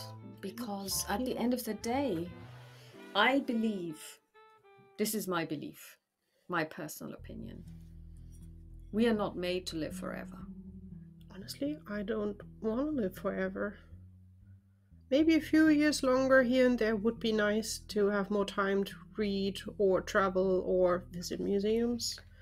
But it could be that they are just doing this now out of habit because they are afraid. Because I can tell you one thing for nothing. These two have put so much guilt on their souls that they will not enjoy the afterlife at all. So maybe they're now running from eternal damnation. True. But that doesn't mean that this is what they want to do. It could be, or it could be that they're just clinging onto life because it's become a habit that they, I'm not saying that they're happy in their existence. I mean, these two definitely are. They keep to themselves. They don't live within our community. They are on the fringes, and I don't think that they don't have children either. Well, understandably so. If you had children, you would not do that. You would stay around. Because you would leave and you would never be able to see them again. Yeah, well, but you can die, so it's possible for parents to die. It's easy to fake they don't even have to fake their own deaths. Yeah, they would just die. You would leave your children behind and not having contact to them anymore. That sounds like, well, extra difficult to what they are going through anyhow. Well, I mean, the one thing that I'm also thinking is maybe they are just very damaged. It sounds like it, and I'm tempted to say we should try to maybe grab her on her own and see how she's doing. She feels like the weaker link. Maybe it changed over years, but in the beginning... Well, you are approaching this with not only your mind but your heart, and maybe that is the way to break the cycle. I'm tempted to see if she's really in on this or just following him along. Till death do us part. Just doing that. Maybe. I can give you their address. That would be very lovely and helpful. I also have another question not connected to that. The safety measures you helped us set up in the house. The charms. The walls, yes. Do they keep her out of the house, really? So we don't have to worry that she can get inside? Because she hasn't shown up inside. I heard her, but she didn't show up inside. But she's outside. We've seen her. Oh, you've seen her again? Hmm. Has she spoken to you? No, she smiled and waved and copied my look because it seems to attract her.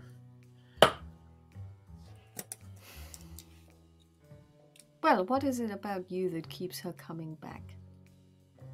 I don't know. You would have to ask her that.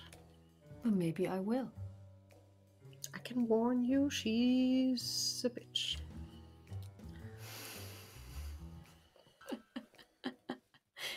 Well, let me tell you, I've seen a lot worse.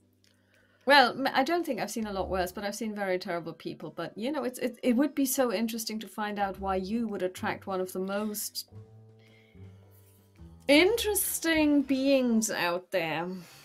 Maybe because I'm not thankful for her help and I'm slightly annoyed by her. Maybe that's like, hey, that's a different thing.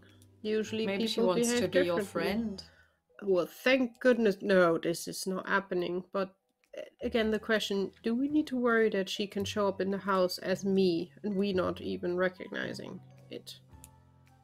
Or does the ward keep her out? I doubt that she would be able to cross your threshold. Okay. Because we have servants who obviously have no idea what's happening. That would make for an interesting conversation, though. I'm here, but I can't get in. Will you ask the lady of the house to step outside and talk to me? I look like her. I know this is confusing. Oh, God. Let's just hope it doesn't come to that. But it's good to know that she can't just step inside when I'm out and behave like me, which she does outside, which is enough to do. Well, maybe you're very much alike. That is an insult. But, well, I would not help someone unasked and someone else have to pay for it, even if they didn't were signing in on this shit. No. Well, I still think that this is some form of... Don't say it's a misunderstanding. I understand her quite clearly. No, I wasn't going to say misunderstanding, but I think it was just... maybe she really doesn't understand it. You know, she can live forever. That doesn't excuse bad behavior. I don't think she sees it as that. I think that she really lives a completely different life. You cannot try and understand her thinking, because I think you're trying to put your logic into a mind that is probably unfathomable. It's like trying to understand the reasonings of God. Don't we say that God walks in mysterious ways? That is something you two would say. I am out for this topic. The thing is, it's just decent behavior. Someone yells at you that you are behaving horribly.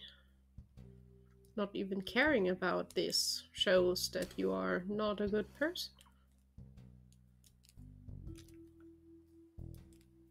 She's very self-centered. Everything is around her. Well, she is a goddess. Then why does she help people that don't even ask for it? Well, you did ask for it, says Dottie at this stage. I did ask your god, not her. Well, I asked the Holy Mary because she was... This god thing is above my head. We don't need them, they are quite useless. Dottie says, well, they can be quite useful, and they make everything very complicated. Maybe we should go now. And Maman Labo says, yeah, I think that one needs some rest. No, that's not, but thank you, Maman Labo, and we will be careful. You should. And she gives you the address. Thank you kindly, and have a hopefully relaxing rest of the day. After yesterday, I think you can take a break quite easily. Yes, I'm going to put my feet up today. Thank you for taking the time for us. Of course, always. And she basically, and Maxine out of nowhere appears and she leads you outside.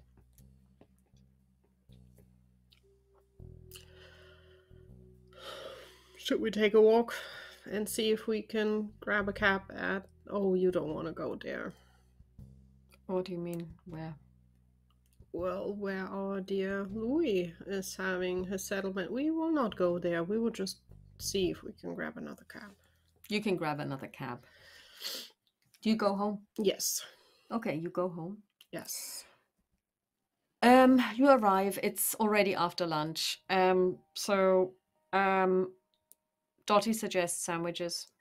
Do that. I will call the sergeant and see, or the inspector. Sergeant, yeah. Sergeant, is it right? Mhm. Sergeant. See if you can find any information on the Morrisons. You ring him, you give him the information. He says, well, it's not a name that I recognize, but I will see what I can find. Thank you, and be careful around them. Well, I will not go there. I will just make inquiries. Good, but also to see do they have a criminal record and things like that. That would be helpful. Thank you very much. Have a nice rest of the day. You basically then are served soup and sandwiches, and then basically the rest of the day goes by. Sergeant Updike doesn't ring you.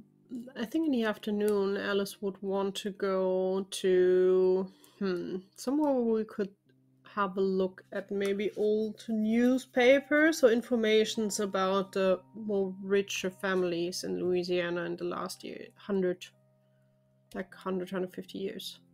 Yeah, well, you can go to, obviously, the library. They have back issues of, well, I suppose that, I'm not sure if they have back issues dating that far back of Southern newspapers, but you can basically start making inquiries maybe around, that would be the goal. You know.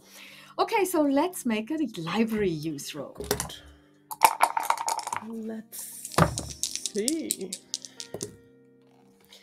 That is a big no. Yeah, for her as well.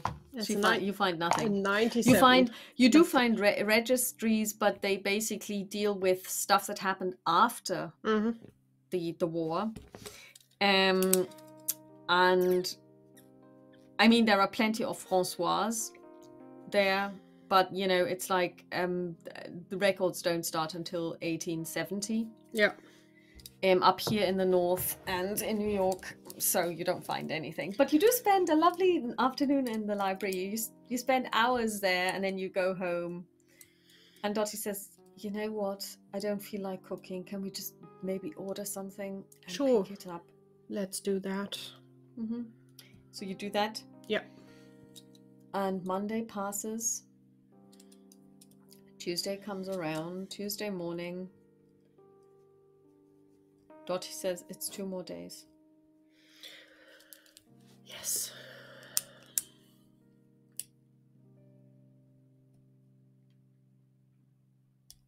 Not long. Not long. Still want to go on your own? Where would you stay? What would you do? I would be in hospital. Well, I can just pack some books. I can explore. I can go on your nerves in the hospital. A lot of options. And everybody else would hate you for it.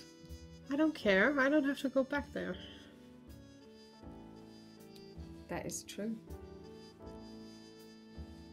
I don't know how long this is going to take. A few days well, off will not change much on what we learned. What if something happens here? We will show the new one how to pick up a phone.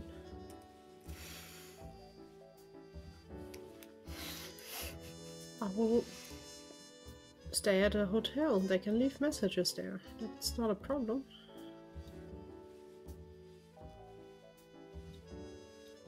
Yeah, then do come with me. Okay. Sergeant Updike rings as well. Yeah, go ahead. The only thing. Now we have a lot of food for someone that is not there. Well, we will be fine. Yes. So we should feast on what we have, what we need to eat now, and the rest we can keep for later. And Dottie actually, one dinner, one lunch, one dinner, one lunch, and they're all feasts. Okay, so Alice would, well, ask now for details where it is, and she would book a room in a hotel nearby.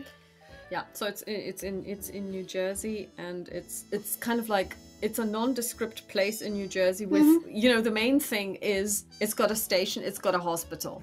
And it will have it's some a kind private of hotel, hospital. motel, whatever is around Yeah, there. you can find a hotel, it's not a problem. And then at some point Sergeant Updike rings, and he says, Miss Baker. Yes. The Morrisons are upstanding citizens. They always pay their rent. They always pay their taxes. They haven't had a single brush up with the law. They are model citizens. Well, they're keeping to themselves, not being part of the community they're living in. But Well, that is not a crime. no. But good to know that. What I also want to say is there is nothing I can do about them. I can't even just show up on their doorstep. I know, you need a reason for that. But at least I Yes. know that they are not known like he's running the underground mob or something like that. Oh no, far from it. I understand that he used to work as a builder. Yeah, we heard the Bricklayer. same. Yeah. Now he's doing odd jobs. But at least now we know the official side. Thank you very much. Oh, also just in case, from Thursday on for a few days I will be off. So if you have anything coming up, just leave a message at my house. Our maid will take the note, or call me at the hotel and leave a message there, and she will leave the hotel number for him. New Jersey? What are you doing in New Jersey? That's not exactly the place to go. Well, we are meeting up with someone. Not my chosen place, but that's life. All right. Well, nevertheless, enjoy. Thank you. And then, you know, Thursday runs around. She has already picked out a train. You get tickets. You take the train. No, No? Alice, before we would leave, on Wednesday I'm quite sure, Alice would ask Dottie if she would want to take a ride to the Bronx again and at least sneak around the house and place where Aristide and Vivian, no, not them, the Jacob and Ruth are living. Okay, good. You take a ride to the Bronx with the address. Do you ask for him to let you out at the address, or close to it but not there? Close to it, not there. Okay. You he drops you off there, and then basically you it's a block of flats again. It's completely outside the triangle. And it's one of the less desirable areas, very derelict place. And there is a lot of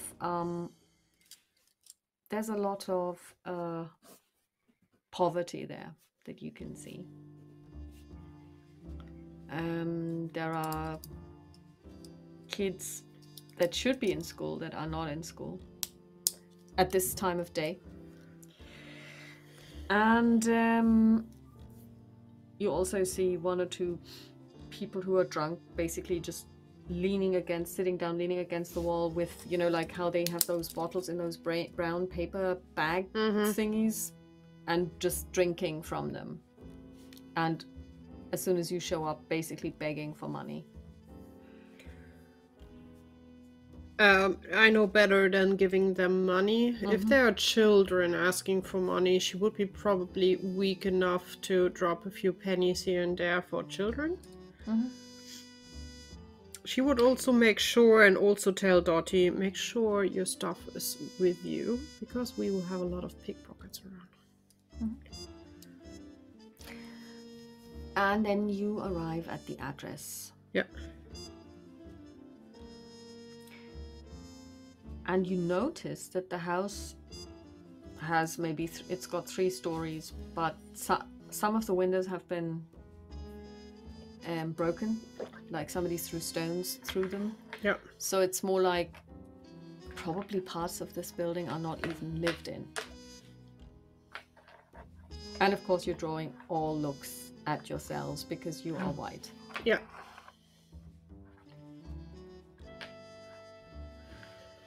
Alice, I don't think she even knows what she is waiting for. Some kind of like, yes, this is the right place feeling. But she would just be standing there looking at the windows properly, just trying to get a feeling that I guess will never happen. One set of windows is intact and the curtains are drawn. It's broad daylight.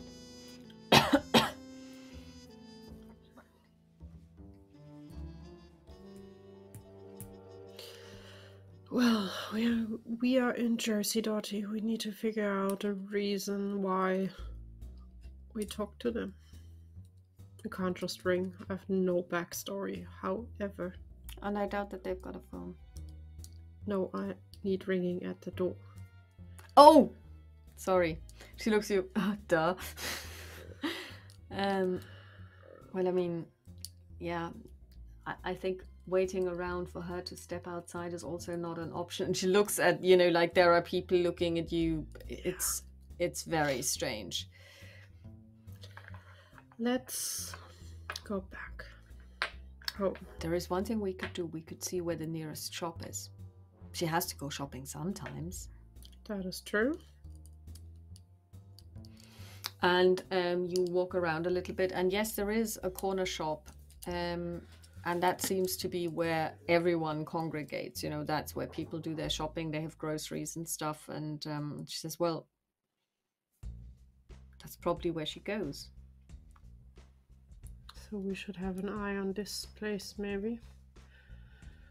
We are still sticking out like crazy. A sore thumb. We'll figure something out. We will figure something out. And there's also the possibility of coming back at night. Well, I mean, the attack seems to happen at night. This thing that they were talking about. We're not sure, to be honest. It might be at night. It would be so important if we could ask one of them. Well, I honestly think that something must have happened to them. Something. I mean, or is it enough that you just are seen by this thing, or does it have to touch you? That is a good question. Something must have happened. Also, honestly, if I have the chance to live forever, I would upgrade and not downgrade. I get know what you the mean. point about switching back to being closer to your roots, although they're keeping far away from the neighborhood and being part of the community, which is a big thing around here. They are lonely people.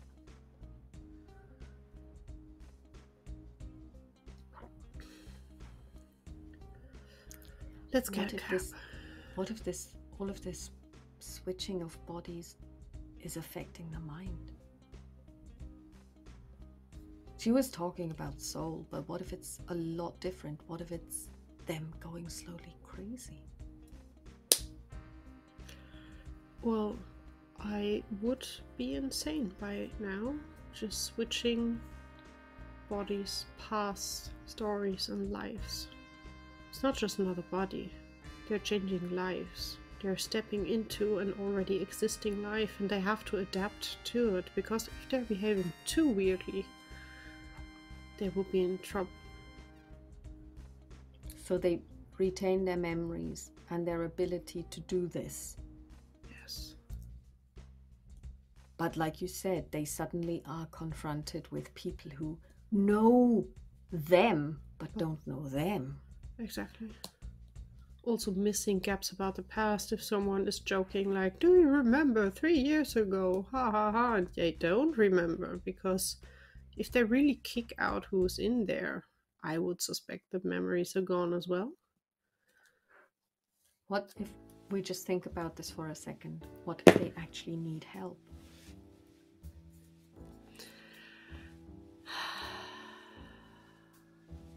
They have so many.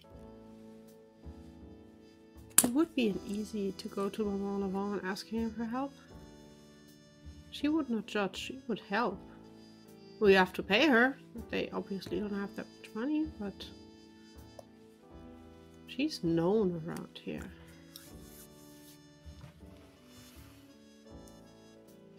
Remember what you said the first time we were there? That this thing, this spear finger, was one of the most powerful entities you can possibly summon. Yes. What if they're not commanding her at all? What if she's in charge?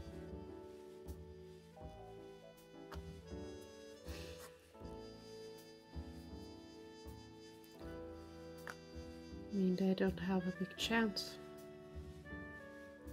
And saying stop. I mean, I'm not sure what she would be getting out of it, because essentially it sounded like you have to bind her and then command her to get those livers, and that's what she does.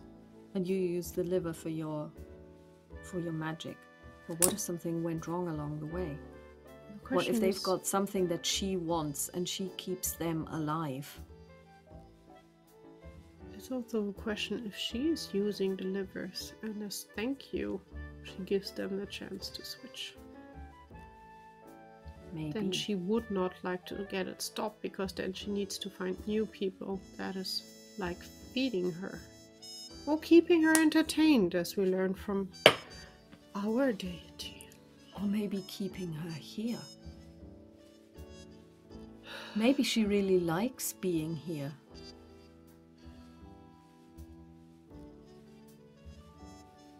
I think by now Alice at least would have made sure that we are slowly getting back to the cab, getting inside. Yeah, you are already in the cab. Although this discussion we would keep quite low, because it's a very weird discussion, and I know cab drivers officially are not listening in. They are listening in.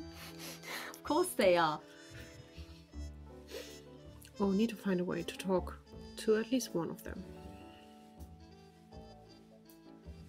Do you know what we should try and find out? When was the last time anyone saw them?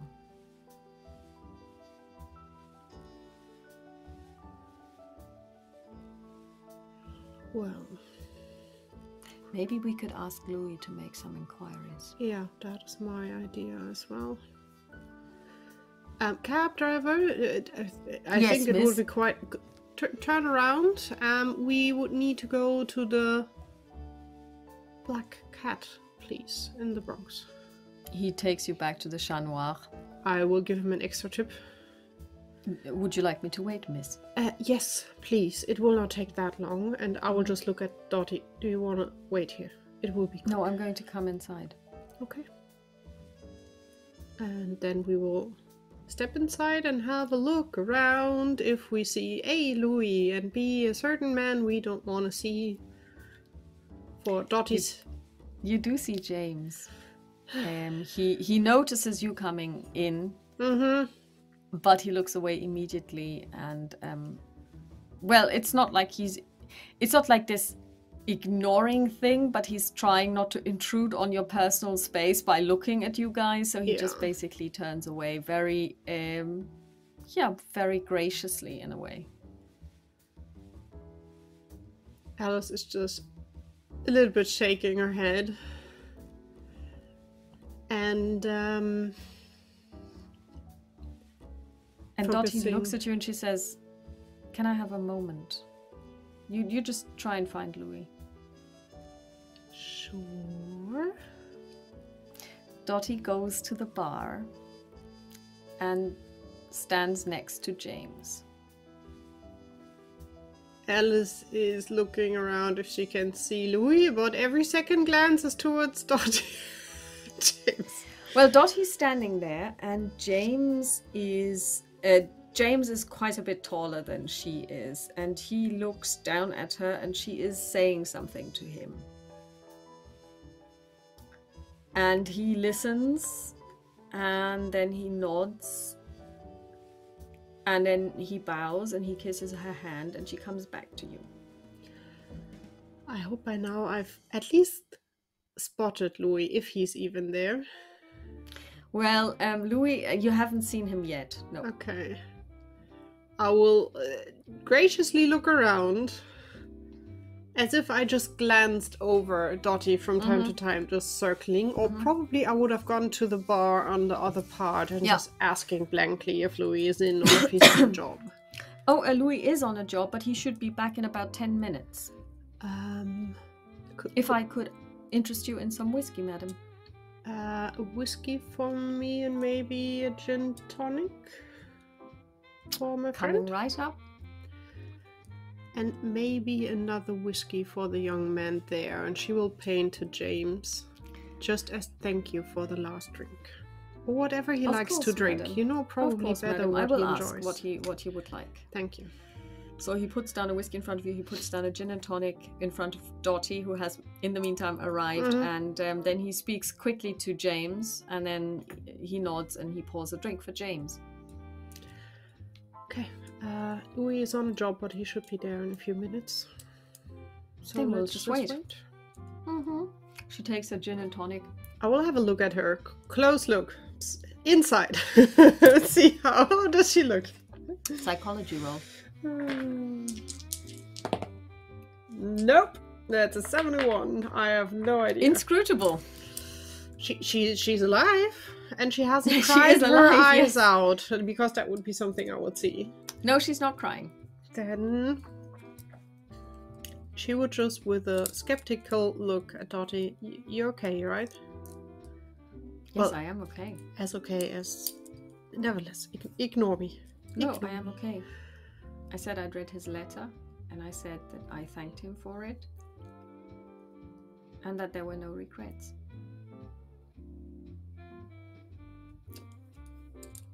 Alice is biting on her tongue. So if Dottie knows Alice just halfway and is paying attention, she knows that Alice is just swallowing down. What was that you were saying? I'd rather not, because you will kick me. Rightfully Please. so. Please say it anyway. No, you don't want to hear my advice on men. Just do your own thing. No, it would be insincere towards him if I did what you would like me to do.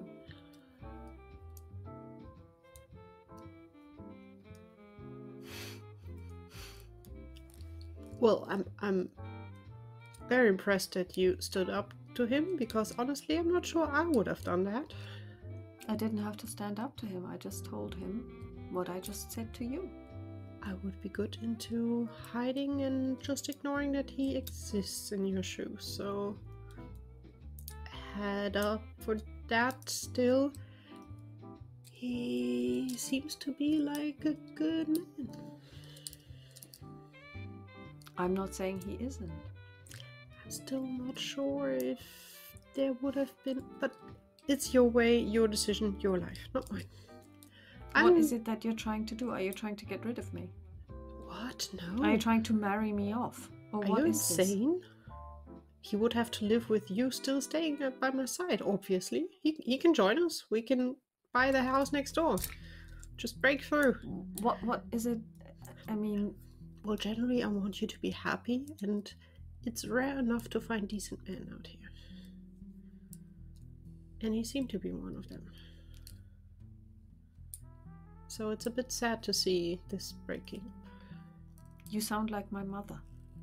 And when somebody says, I just want you to be happy, I'm not sure if it's them who want to be happy themselves or if it's really me that they want to be happy. To be egoistically, I want us both to be happy. Because I want my friends to be happy, but myself as well. But And it would make you happy if I married James, is that what you're saying? no. As I said, it's your decision. You made the decision this is not the right way. I'm not sure I would be clever enough for that, but your decision to do this route, and I'm shutting my mouth on this topic. I just felt it was important for him to know. It was. At least now he's not questioning himself about what he did wrong, I guess. I made it perfectly clear to him that he didn't do anything wrong. If anything, I misled him. Alice again biting her tongue. We'll just drink and wait for Louis to be there. She's just holding on to her drink. It's crazy. Louis does appear at some point, and the bartender motions towards you. He comes to you. He kisses your hand with his very elegant, in his very elegant manner, and he says, "I see a cab outside. I suppose it's waiting for you, so I take it that you are not asking me to drive you. Unless, of course, the two of you want to split up." No. You see it exactly right, but we would maybe have a request for a job. Oh, let's hear it. Alice will look around. Is there a table free? Yes, there are plenty of tables, and it's not really full. Then she would grab a table that is a bit to the side, just motion for everyone to follow. Coke for you? I think I'm good. Okay. But I will just wait for me for a second. He goes to the bar and he comes back with peanuts. Also good choice.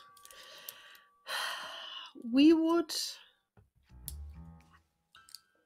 Well, we are on a case, and we would need to ask around a bit in this community, and we know that we will not get any answers. He nods and he smiles. We are not quite fitting in, even if my brain wants to imagine we are the same. I see daily that it's not the case. Maybe in the next 100 years, mankind will be able to overcome this weirdness about, hey, they are dark, they are white, they are red, they are green, whatever's out there.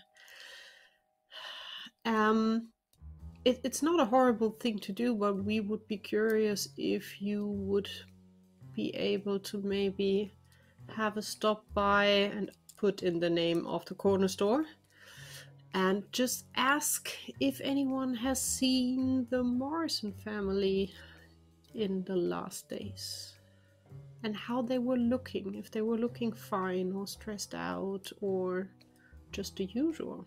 That would be all. Well, this is not my neck of the woods, but it can be done. I will ensure that you get the information. I will not get it myself because even I'm not part of that community. That would be helpful. Just tell us what to send where or to you, and you hand it over. Also tell them they don't need to get closer to the Morrison family themselves. I will need some money for this, but it will not be very expensive. And he looks at you. But I will let you know afterwards. Okay. That would be lovely. Just as warning as well, you have a few days for that because we will be out of town probably for a week from tomorrow on. All right. I will That should give me plenty of time to make it happen, like, really secretly. Either give us a call or I will just swing by when we are back in town. Please do. I'm sure we will have a few more visits to the Bronx and maybe also to Maman-Lavon.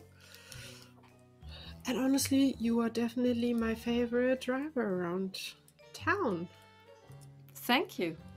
And do tell your friends. I will try to. And he smiles. I'll push over a few, probably like $1 or $2 for your stack for betting. Just add it on top as bonus. Okay, so this week my pool will be $7. I hope it will double at least or triple. I will set these two aside for a special bet, and if I make anything on it, we're gonna share. Deal. She will shake hands with him. He shakes your hand.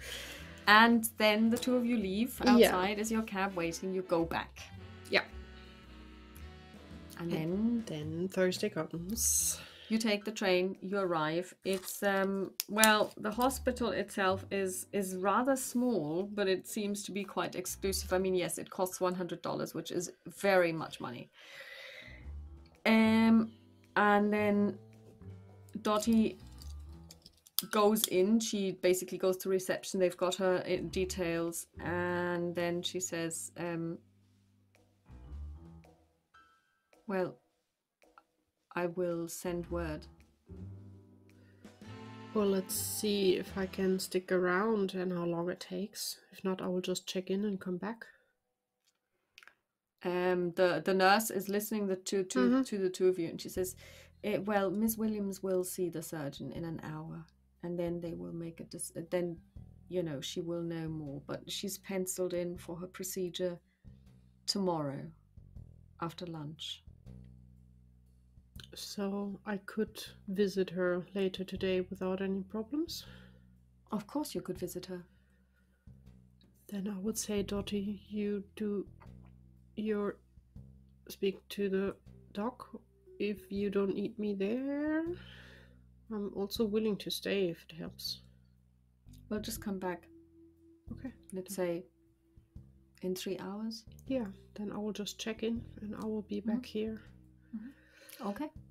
I will do the so. The hotel is a nice one. It's small. It's more like it's almost like a pension, not a real hotel. So it's, you know, the lady who runs it is in her 60s, and it used to be a normal home, but she converted like 4 rooms upstairs into really nice single rooms, obviously ladies only. Fine with that. And yeah, and there's kind of like 2 shared bathrooms. You know, it's a simple place, but you can get lunch, dinner, and breakfast if you so choose. I will probably go for a very light breakfast, just coffee and a bit of toast. And lunch we can skip, but I will do then dinner, because late in the evening you usually are not allowed to hang out in hospital anyhow. Very well. Yes, good. And you are staying how long? Because you were unsure when you made the booking. I'm still unsure. I will definitely book the room until Monday. It might be that I have to prolong to Tuesday if it's not too much of a honestly, just go to Tuesday. If I leave earlier, it's like it is. Well, we can discuss. If you do leave early, then we can always talk about the price as well. All right then. Here's your key. Thank you. And this key, and she gives you, she basically, it's a key ring with 2 keys. So this one is for the front door, and this one is for your room. Please, no visitors after 10 o'clock, and no men at any time. And she smiles at you. She would hesitantly ask, it might be that for the last night, my friend female is coming over because we will leave Jersey the next day. So we will see if you have maybe another room or maybe a guest bed we can just add to the room for a night. That should not be a problem. What's her name? I will pencil her in. Dorothy Williams. Very well. Yes, of course. Thank you kindly. So she's also on holiday? Yeah, visiting. Visiting, yes. And all right. We will see when we get back together to go back to New York. Good. And then basically, you go back to the to the hospital after about 3 hours, and the nurse shows you in. This almost looks like a little bit of a hotel room. So it's got a bed, it's got a table, it's got like and a chair or 2 chairs, you know, like easy chairs. And she's sitting there, and she's looking out the window. And as you step inside, she says, "I'm so glad you're here. I think I would have gone crazy if I was on my own. There is nothing to do. I brought books. I can't read." Well, we can make plans. We could also go for a walk. Sure. and make plans while we're walking. Sure. If you are I really allowed to don't want leave, to stay which I in here. think, then let's go. Well, they said that it's kind of okay. I'm not allowed to leave after surgery That is for a day. obvious reason, but for now, let's take a walk. So you take a walk. Yeah. The place is small. It's nice. It's by the sea. You can actually go to the seaside if you like. No. No. Us being together at the seaside is not No, causing the that's nicest true. That's memories. not a good idea. She will look for anything that is like green fields or whatever that is not. Yeah, there is a park. That would be her way. It's a small park, so you can walk That's around fine. it a couple of times. It's not. Yeah. Maybe there's a bench we can just sit down. Yes, for there a is a bit. bench. Yes, it's yeah. So you sit down, and she says, "So, when all of this is over, Yes. when all of it is over, I think we really should try and get a holiday." I think so, and I'm quite tempted to maybe follow Pamela's Matthew's idea. To go to Egypt. Oh, you are quite interested in it as well. For me, it's Well, I it's would a love to. I would fascinating love country. to. I would love to. And we have someone who can keep the house And look after Maeve. and look after Maeve. Because honestly, I'm quite sure even if we say it's still a bit of a test ride, Teresa is a good choice for the job. I think she is. I think she is. And I think she will come round. Well, she already warmed up to me a little bit. She was worried about you not eating properly. Oh my god, she's turning into me. It was very sweet. She was really unsure if she was allowed to say something, but she was worried. I just told her you had a big thing coming up and that you were just simply nervous and it will pass by. Well, yeah, it will. You know, it's this weird feeling that you've been kind of like trying to get to a certain time, and now I can look at my watch and I can say, this time tomorrow, everything will be different. Yes.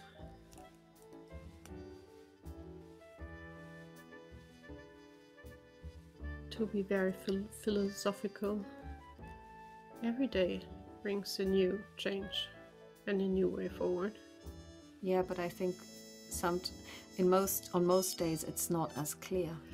This And is not as big. Yeah. and it's also not, I mean, sometimes you can look back on a day and say, oh, today brought a great change. A lot changed today. Yes. But only very rarely can we look into the future and say this is going to be a situation that's going to change my life, and this will change my life. For the better, dear. For the better. For the better, yes. I'm not doubting that. It's. But don't get me wrong. I don't want this, but I know it's the right thing. The thing is, there's no good way. Whichever way is not the bells are ringing, everything is perfect way, but it's a good way for me. It's the right way for you. So. You know what I've been wondering? What? What will the Mother of Shadows say when we do this, when I do this? Because she will know. I wonder, is she watching? I wonder, is she thinking about this? I hope she doesn't care, and if not, the wordings would be not very nice from my point of view.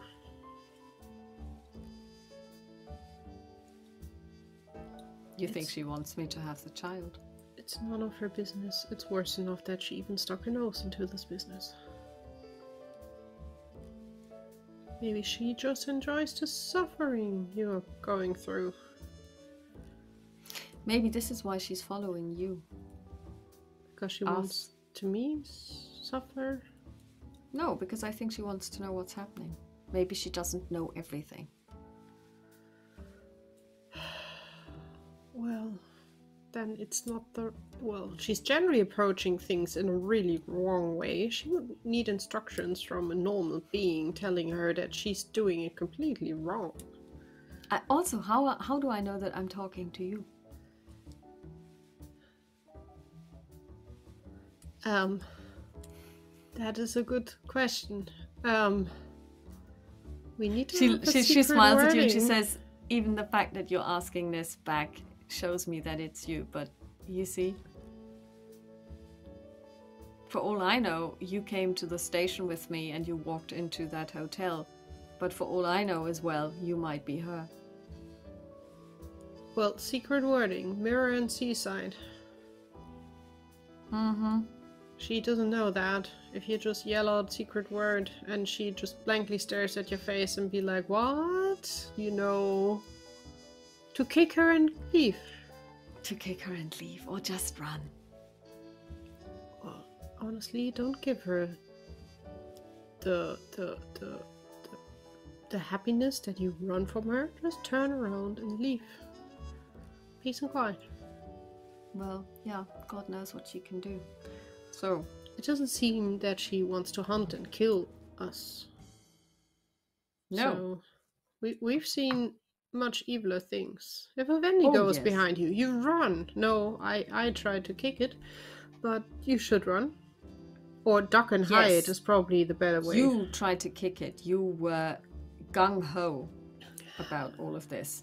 Well, you nearly got killed. May I remind you? And she basically takes her finger and pokes you in the ribs. Ouch. No, not anymore, but may I remind you? That is the problem when, for me, my head is not working and I'm just jumping on a gut feeling. That is the functioning mode. Sometimes you should stop functioning and listen to your heart and not just to what's between your ears. Well, functioning mode is what I learned, and that is what is just kick-starting in when things get weird. Stop. I mean, sometimes I wonder why you are so cerebral all the time. Have you met my mother? Yes. To survive that was the only way to go? Feeling and heart is not part of that family, except I have me time with my dad from time to time. Usually it's just,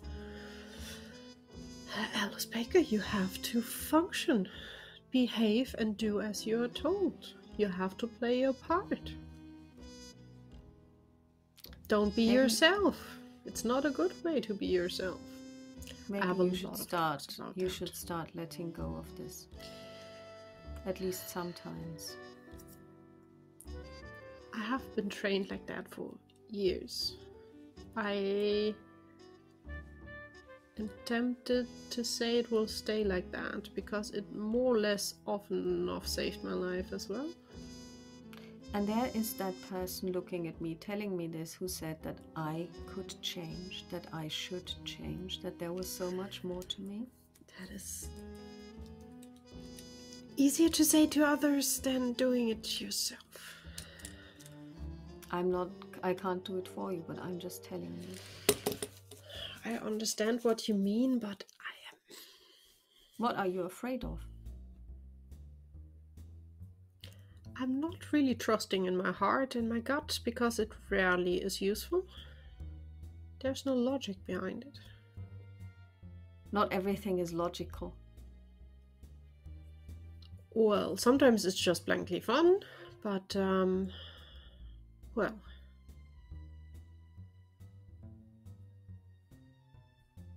For the heart, I have you by my side.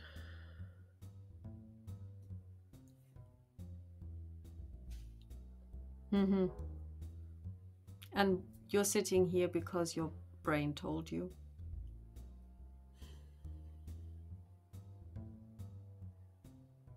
Well, no. There you are.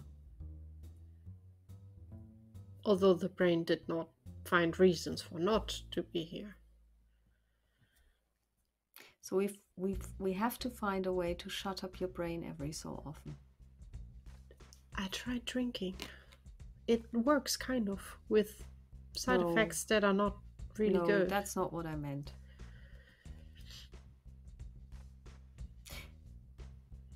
I will make you a deal. All right? I will try and curb my emotions, which are also new for me. And you will try and every so often just sometimes let go. Alice will just hold out her hand. Like the usual deal. Dottie grabs it. You have a deal. We have a deal. And now I really need some food because, to tell you the truth, they offered me biscuits and the tea. You could read your paper through that tea. That's how thin it was. And those biscuits, they were from a tin.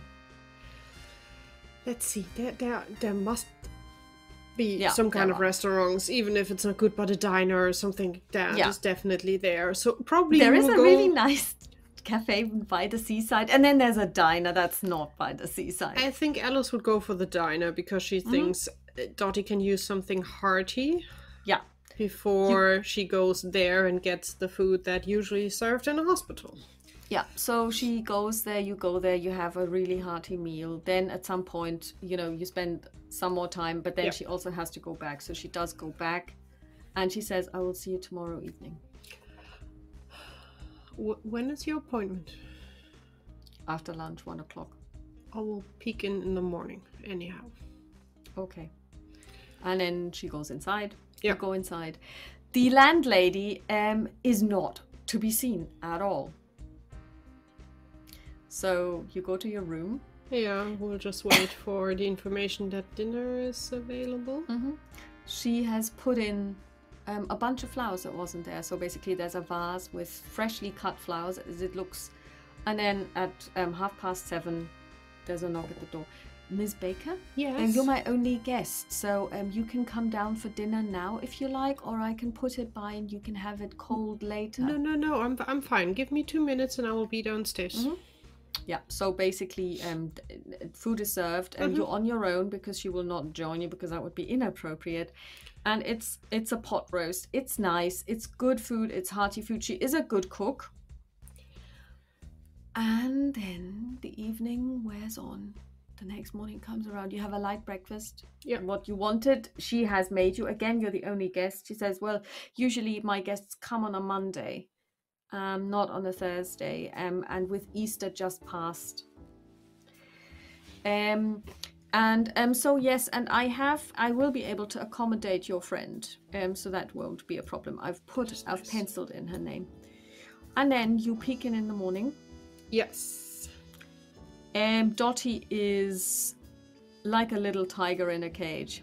She's basically pacing, willing the clock to move. I think something that Alice would have tried to get her hands on in the morning when the stores open, to see if she could get some wool and some needles, just to keep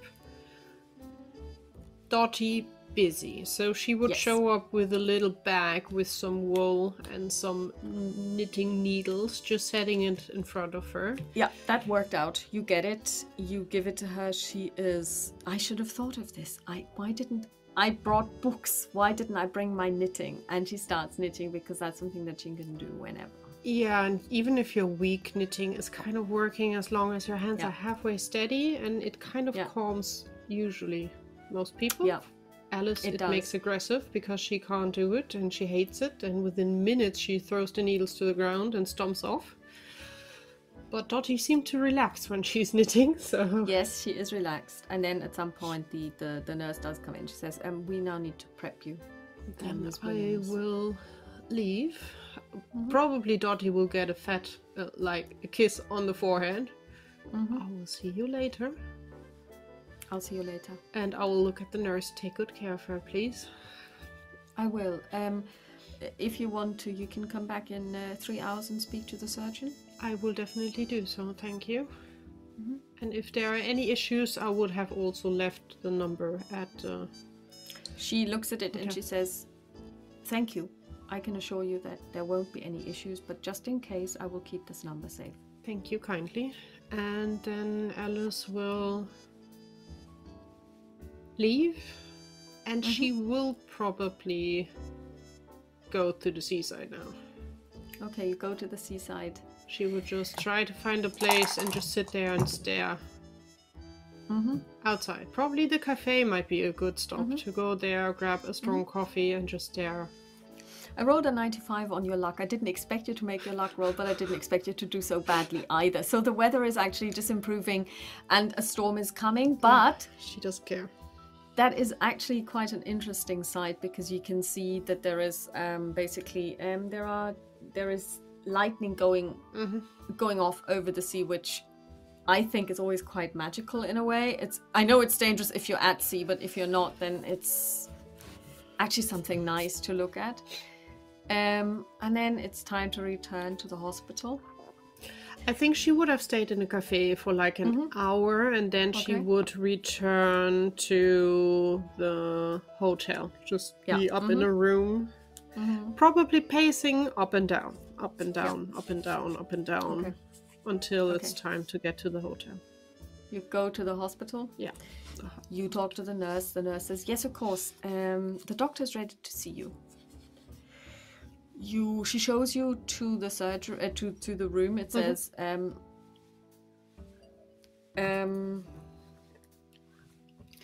Dr. Carter, MD. She knocks on the door, and you hear a voice saying, come. And you walk inside, and Dr. Carter turns out to be a woman in her late 50s. Very thick, curly hair, grey hair, and she says, Miss Baker. Yes, good day. She shakes your hand, and she says, please do sit down. You are here with Miss Williams. Yes. Miss Williams is fine. She's currently waking up, and you will be able to sit with her if you like, yes, to be there when she is awake. Everything went well. Thank you. I will speak to Miss Williams. I have already spoken to her. She knows what is going to happen now, but I will let you know as well because I understand that the two of you share a house. Yes. The procedure was, I don't want to call it successful because I don't think that they ever truly are. I can just say that it has finished. And no mistakes were made and... Yes. Yeah. You see, the issue is, however, that this has a very profound effect on the body. To end a pregnancy in whichever way has effects both physically and psychologically. So she will probably feel very exhausted, and there is nothing that we can really do about this. This is something where the hormones will need to get back into balance. Okay. We can give her pills for that, but it's really up to her if she wants to take them. I can offer them, but I have no advice either way if they are helpful. I know that they work, but it's really up to the person themselves. It is also important that for the next, I want to say, week or so, she doesn't really carry anything really heavy. That is hard to get in her head, I'm quite sure, but we will take care that she's not carrying. Good. Yes. Other than that, I think I would like to, I usually ask my patients to stay with me for another 2 nights, just in case there is anything. That is no problem. Infection, no fever, nothing. Does she need to stay here, or would it be enough if we stay kind of next door? Oh, if you like. However, I would like to see her again tomorrow. Well, I would say, she in the end has to decide, but the question is, as I said, does she need to stay No, here? I mean, that is totally fine, but it would be good if I could see her again tomorrow. That is not a problem, unless... because we are staying, of course. And she will name the hotel. Oh, good, yes. It's not far away, so... No, I've stayed there myself on occasion. Well then, how about I just show you in with the patient? It will probably take another half an hour or so for her to wake up, but, at least then she sees a friendly face. to be evil enough to say we are kind of used to that by now, so let's do that. She looks at you puzzled, and she takes you to the waking up room, as it were, and it's an interesting room because it is very bright. There is a view on the garden because apparently it's the back of the house, and you can see and they've put in some flowers, so there are vases with flowers, and Dottie's lying there. She's still asleep, and after a while she does wake up. You are alone with her. The nurse says, if there is anything, I'm right outside. If you feel that this is not going well, just let me know. If I don't hear from you in 40 minutes, I'll be back to see. Thank you. But if she does wake up, I would like you to tell me. I will so. Thank you very much. So Dottie comes round. The first thing she sees is you. And she asks a question that is quite common in these circumstances. She says, is it all over? Well, the doctor did what they can do. So now it's just giving your body time to heal. Because the last thing I remember is counting back from 30. Then at least it worked. Then the procedure went fine. No, nothing went wrong. They are quite happy so far. She looks around and she says, and she looks and she sees the clock, and she says, so time has passed. It feels like no time has passed at all. Well, I can tell you it passed. Good. But I'm glad to have you back.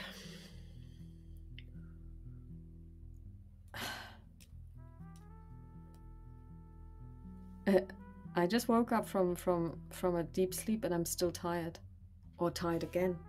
Oh, you'll be tired for quite a few more days, as it seems. At least the doctor said. He told you as well. That afterwards. Well, your body still have to proceed all of this. When can we go back? Well, the doctor said he would like to have you around for 2 days, but we can go to the hotel and just stay nearby. So you can even go over with me to the hotel this evening. You just have to come by tomorrow for a checkup, and I guess the day after for a checkup as well, because we all don't want that something goes wrong. They should check up if everything is fine. She is almost, I mean, she tries to get up. She's like, yes, then let's go. No, stay. You just woke up. Give yourself a few minutes, dear. It's not that they just laid hand on you. They did an operation. Procedure. However, I'm not sure on the details. I'm not sure I want to know. It will take a few minutes. I know patience is not my strong suit, but you usually can be patient if you want to. Take a deep breath. Relax. She takes a deep breath, and then she basically just sinks back, and she just lies there. So she's kind of like now going back into this semi-conscious state. She is conscious, but she's tired. And then the nurse, I think by then Alice would even stand up and peek outside and would just inform the nurse that she's awake. Good. The doctor tells me that you want to go to the hotel. If it's not making any issues, we will obviously. Well, I would like to take her blood pressure later. Let's say in a half an hour or so, and see how she's doing. Sure. And then, if you wait, I know that this is probably quite boring for you, but if you could wait maybe another hour. It's not a problem. Also, I would maybe use the time for a few minutes to go over and inform that Miss Williams is joining us already this evening. All right. I will now sit with the patient just in case, because sometimes afterwards they become a little bit disoriented. Try to get up and stuff. Yeah, she should. It's fine if she wants to get up, but then somebody should be there so that she doesn't fall or something. Well, she tried already, but I told her to maybe take it slow. It's not like she's just had nothing happening. She just did not wake up and can jump out of bed. So give herself a moment to breathe. Well, they often think they can. She just thinks she fell asleep. At least it feels for her like she just woke up. which is I good. know. It means you did honestly a good job. Well, I mean, I've also got the prescription. She will need some painkillers because at the moment she doesn't feel anything because of the operation, but there Okay. will be pain. If I can hand it to you, and you know, she has to take one in the morning and one at night Sure. for 3 days. Yes, we will Good. get it at the So pharmacy. she gives it to you, and then you go to the hotel. She steps inside. Yeah, exactly. I will inform Dottie, obviously, what I'm doing, that she knows that I'm just not disappearing, and I will go to the hotel and see if I can find the owner. She's there. You book a room for Dottie. Yeah. That's fine. You get the room, and then you go back. Yes. Dottie is then she's then basically she goes to her room. She puts on something, her clothes, and then the two of you leave. You go to your hotel. And you spend the rest there. And the next day she goes back for the checkup. And then the next day for another one. And then you're allowed and free to go. And you go back to New York by train, where you arrive on the Monday. Yeah, on Monday. It would be on Monday. You arrive there on Monday. I would have called home and give Teresa a heads up. Mm-hmm. Not that we are surprised. Teresa has taken the heads up. You can see she's bought flowers. Mm-hmm.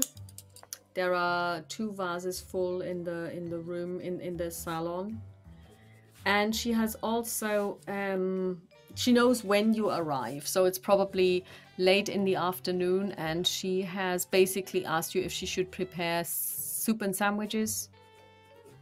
Yes, please.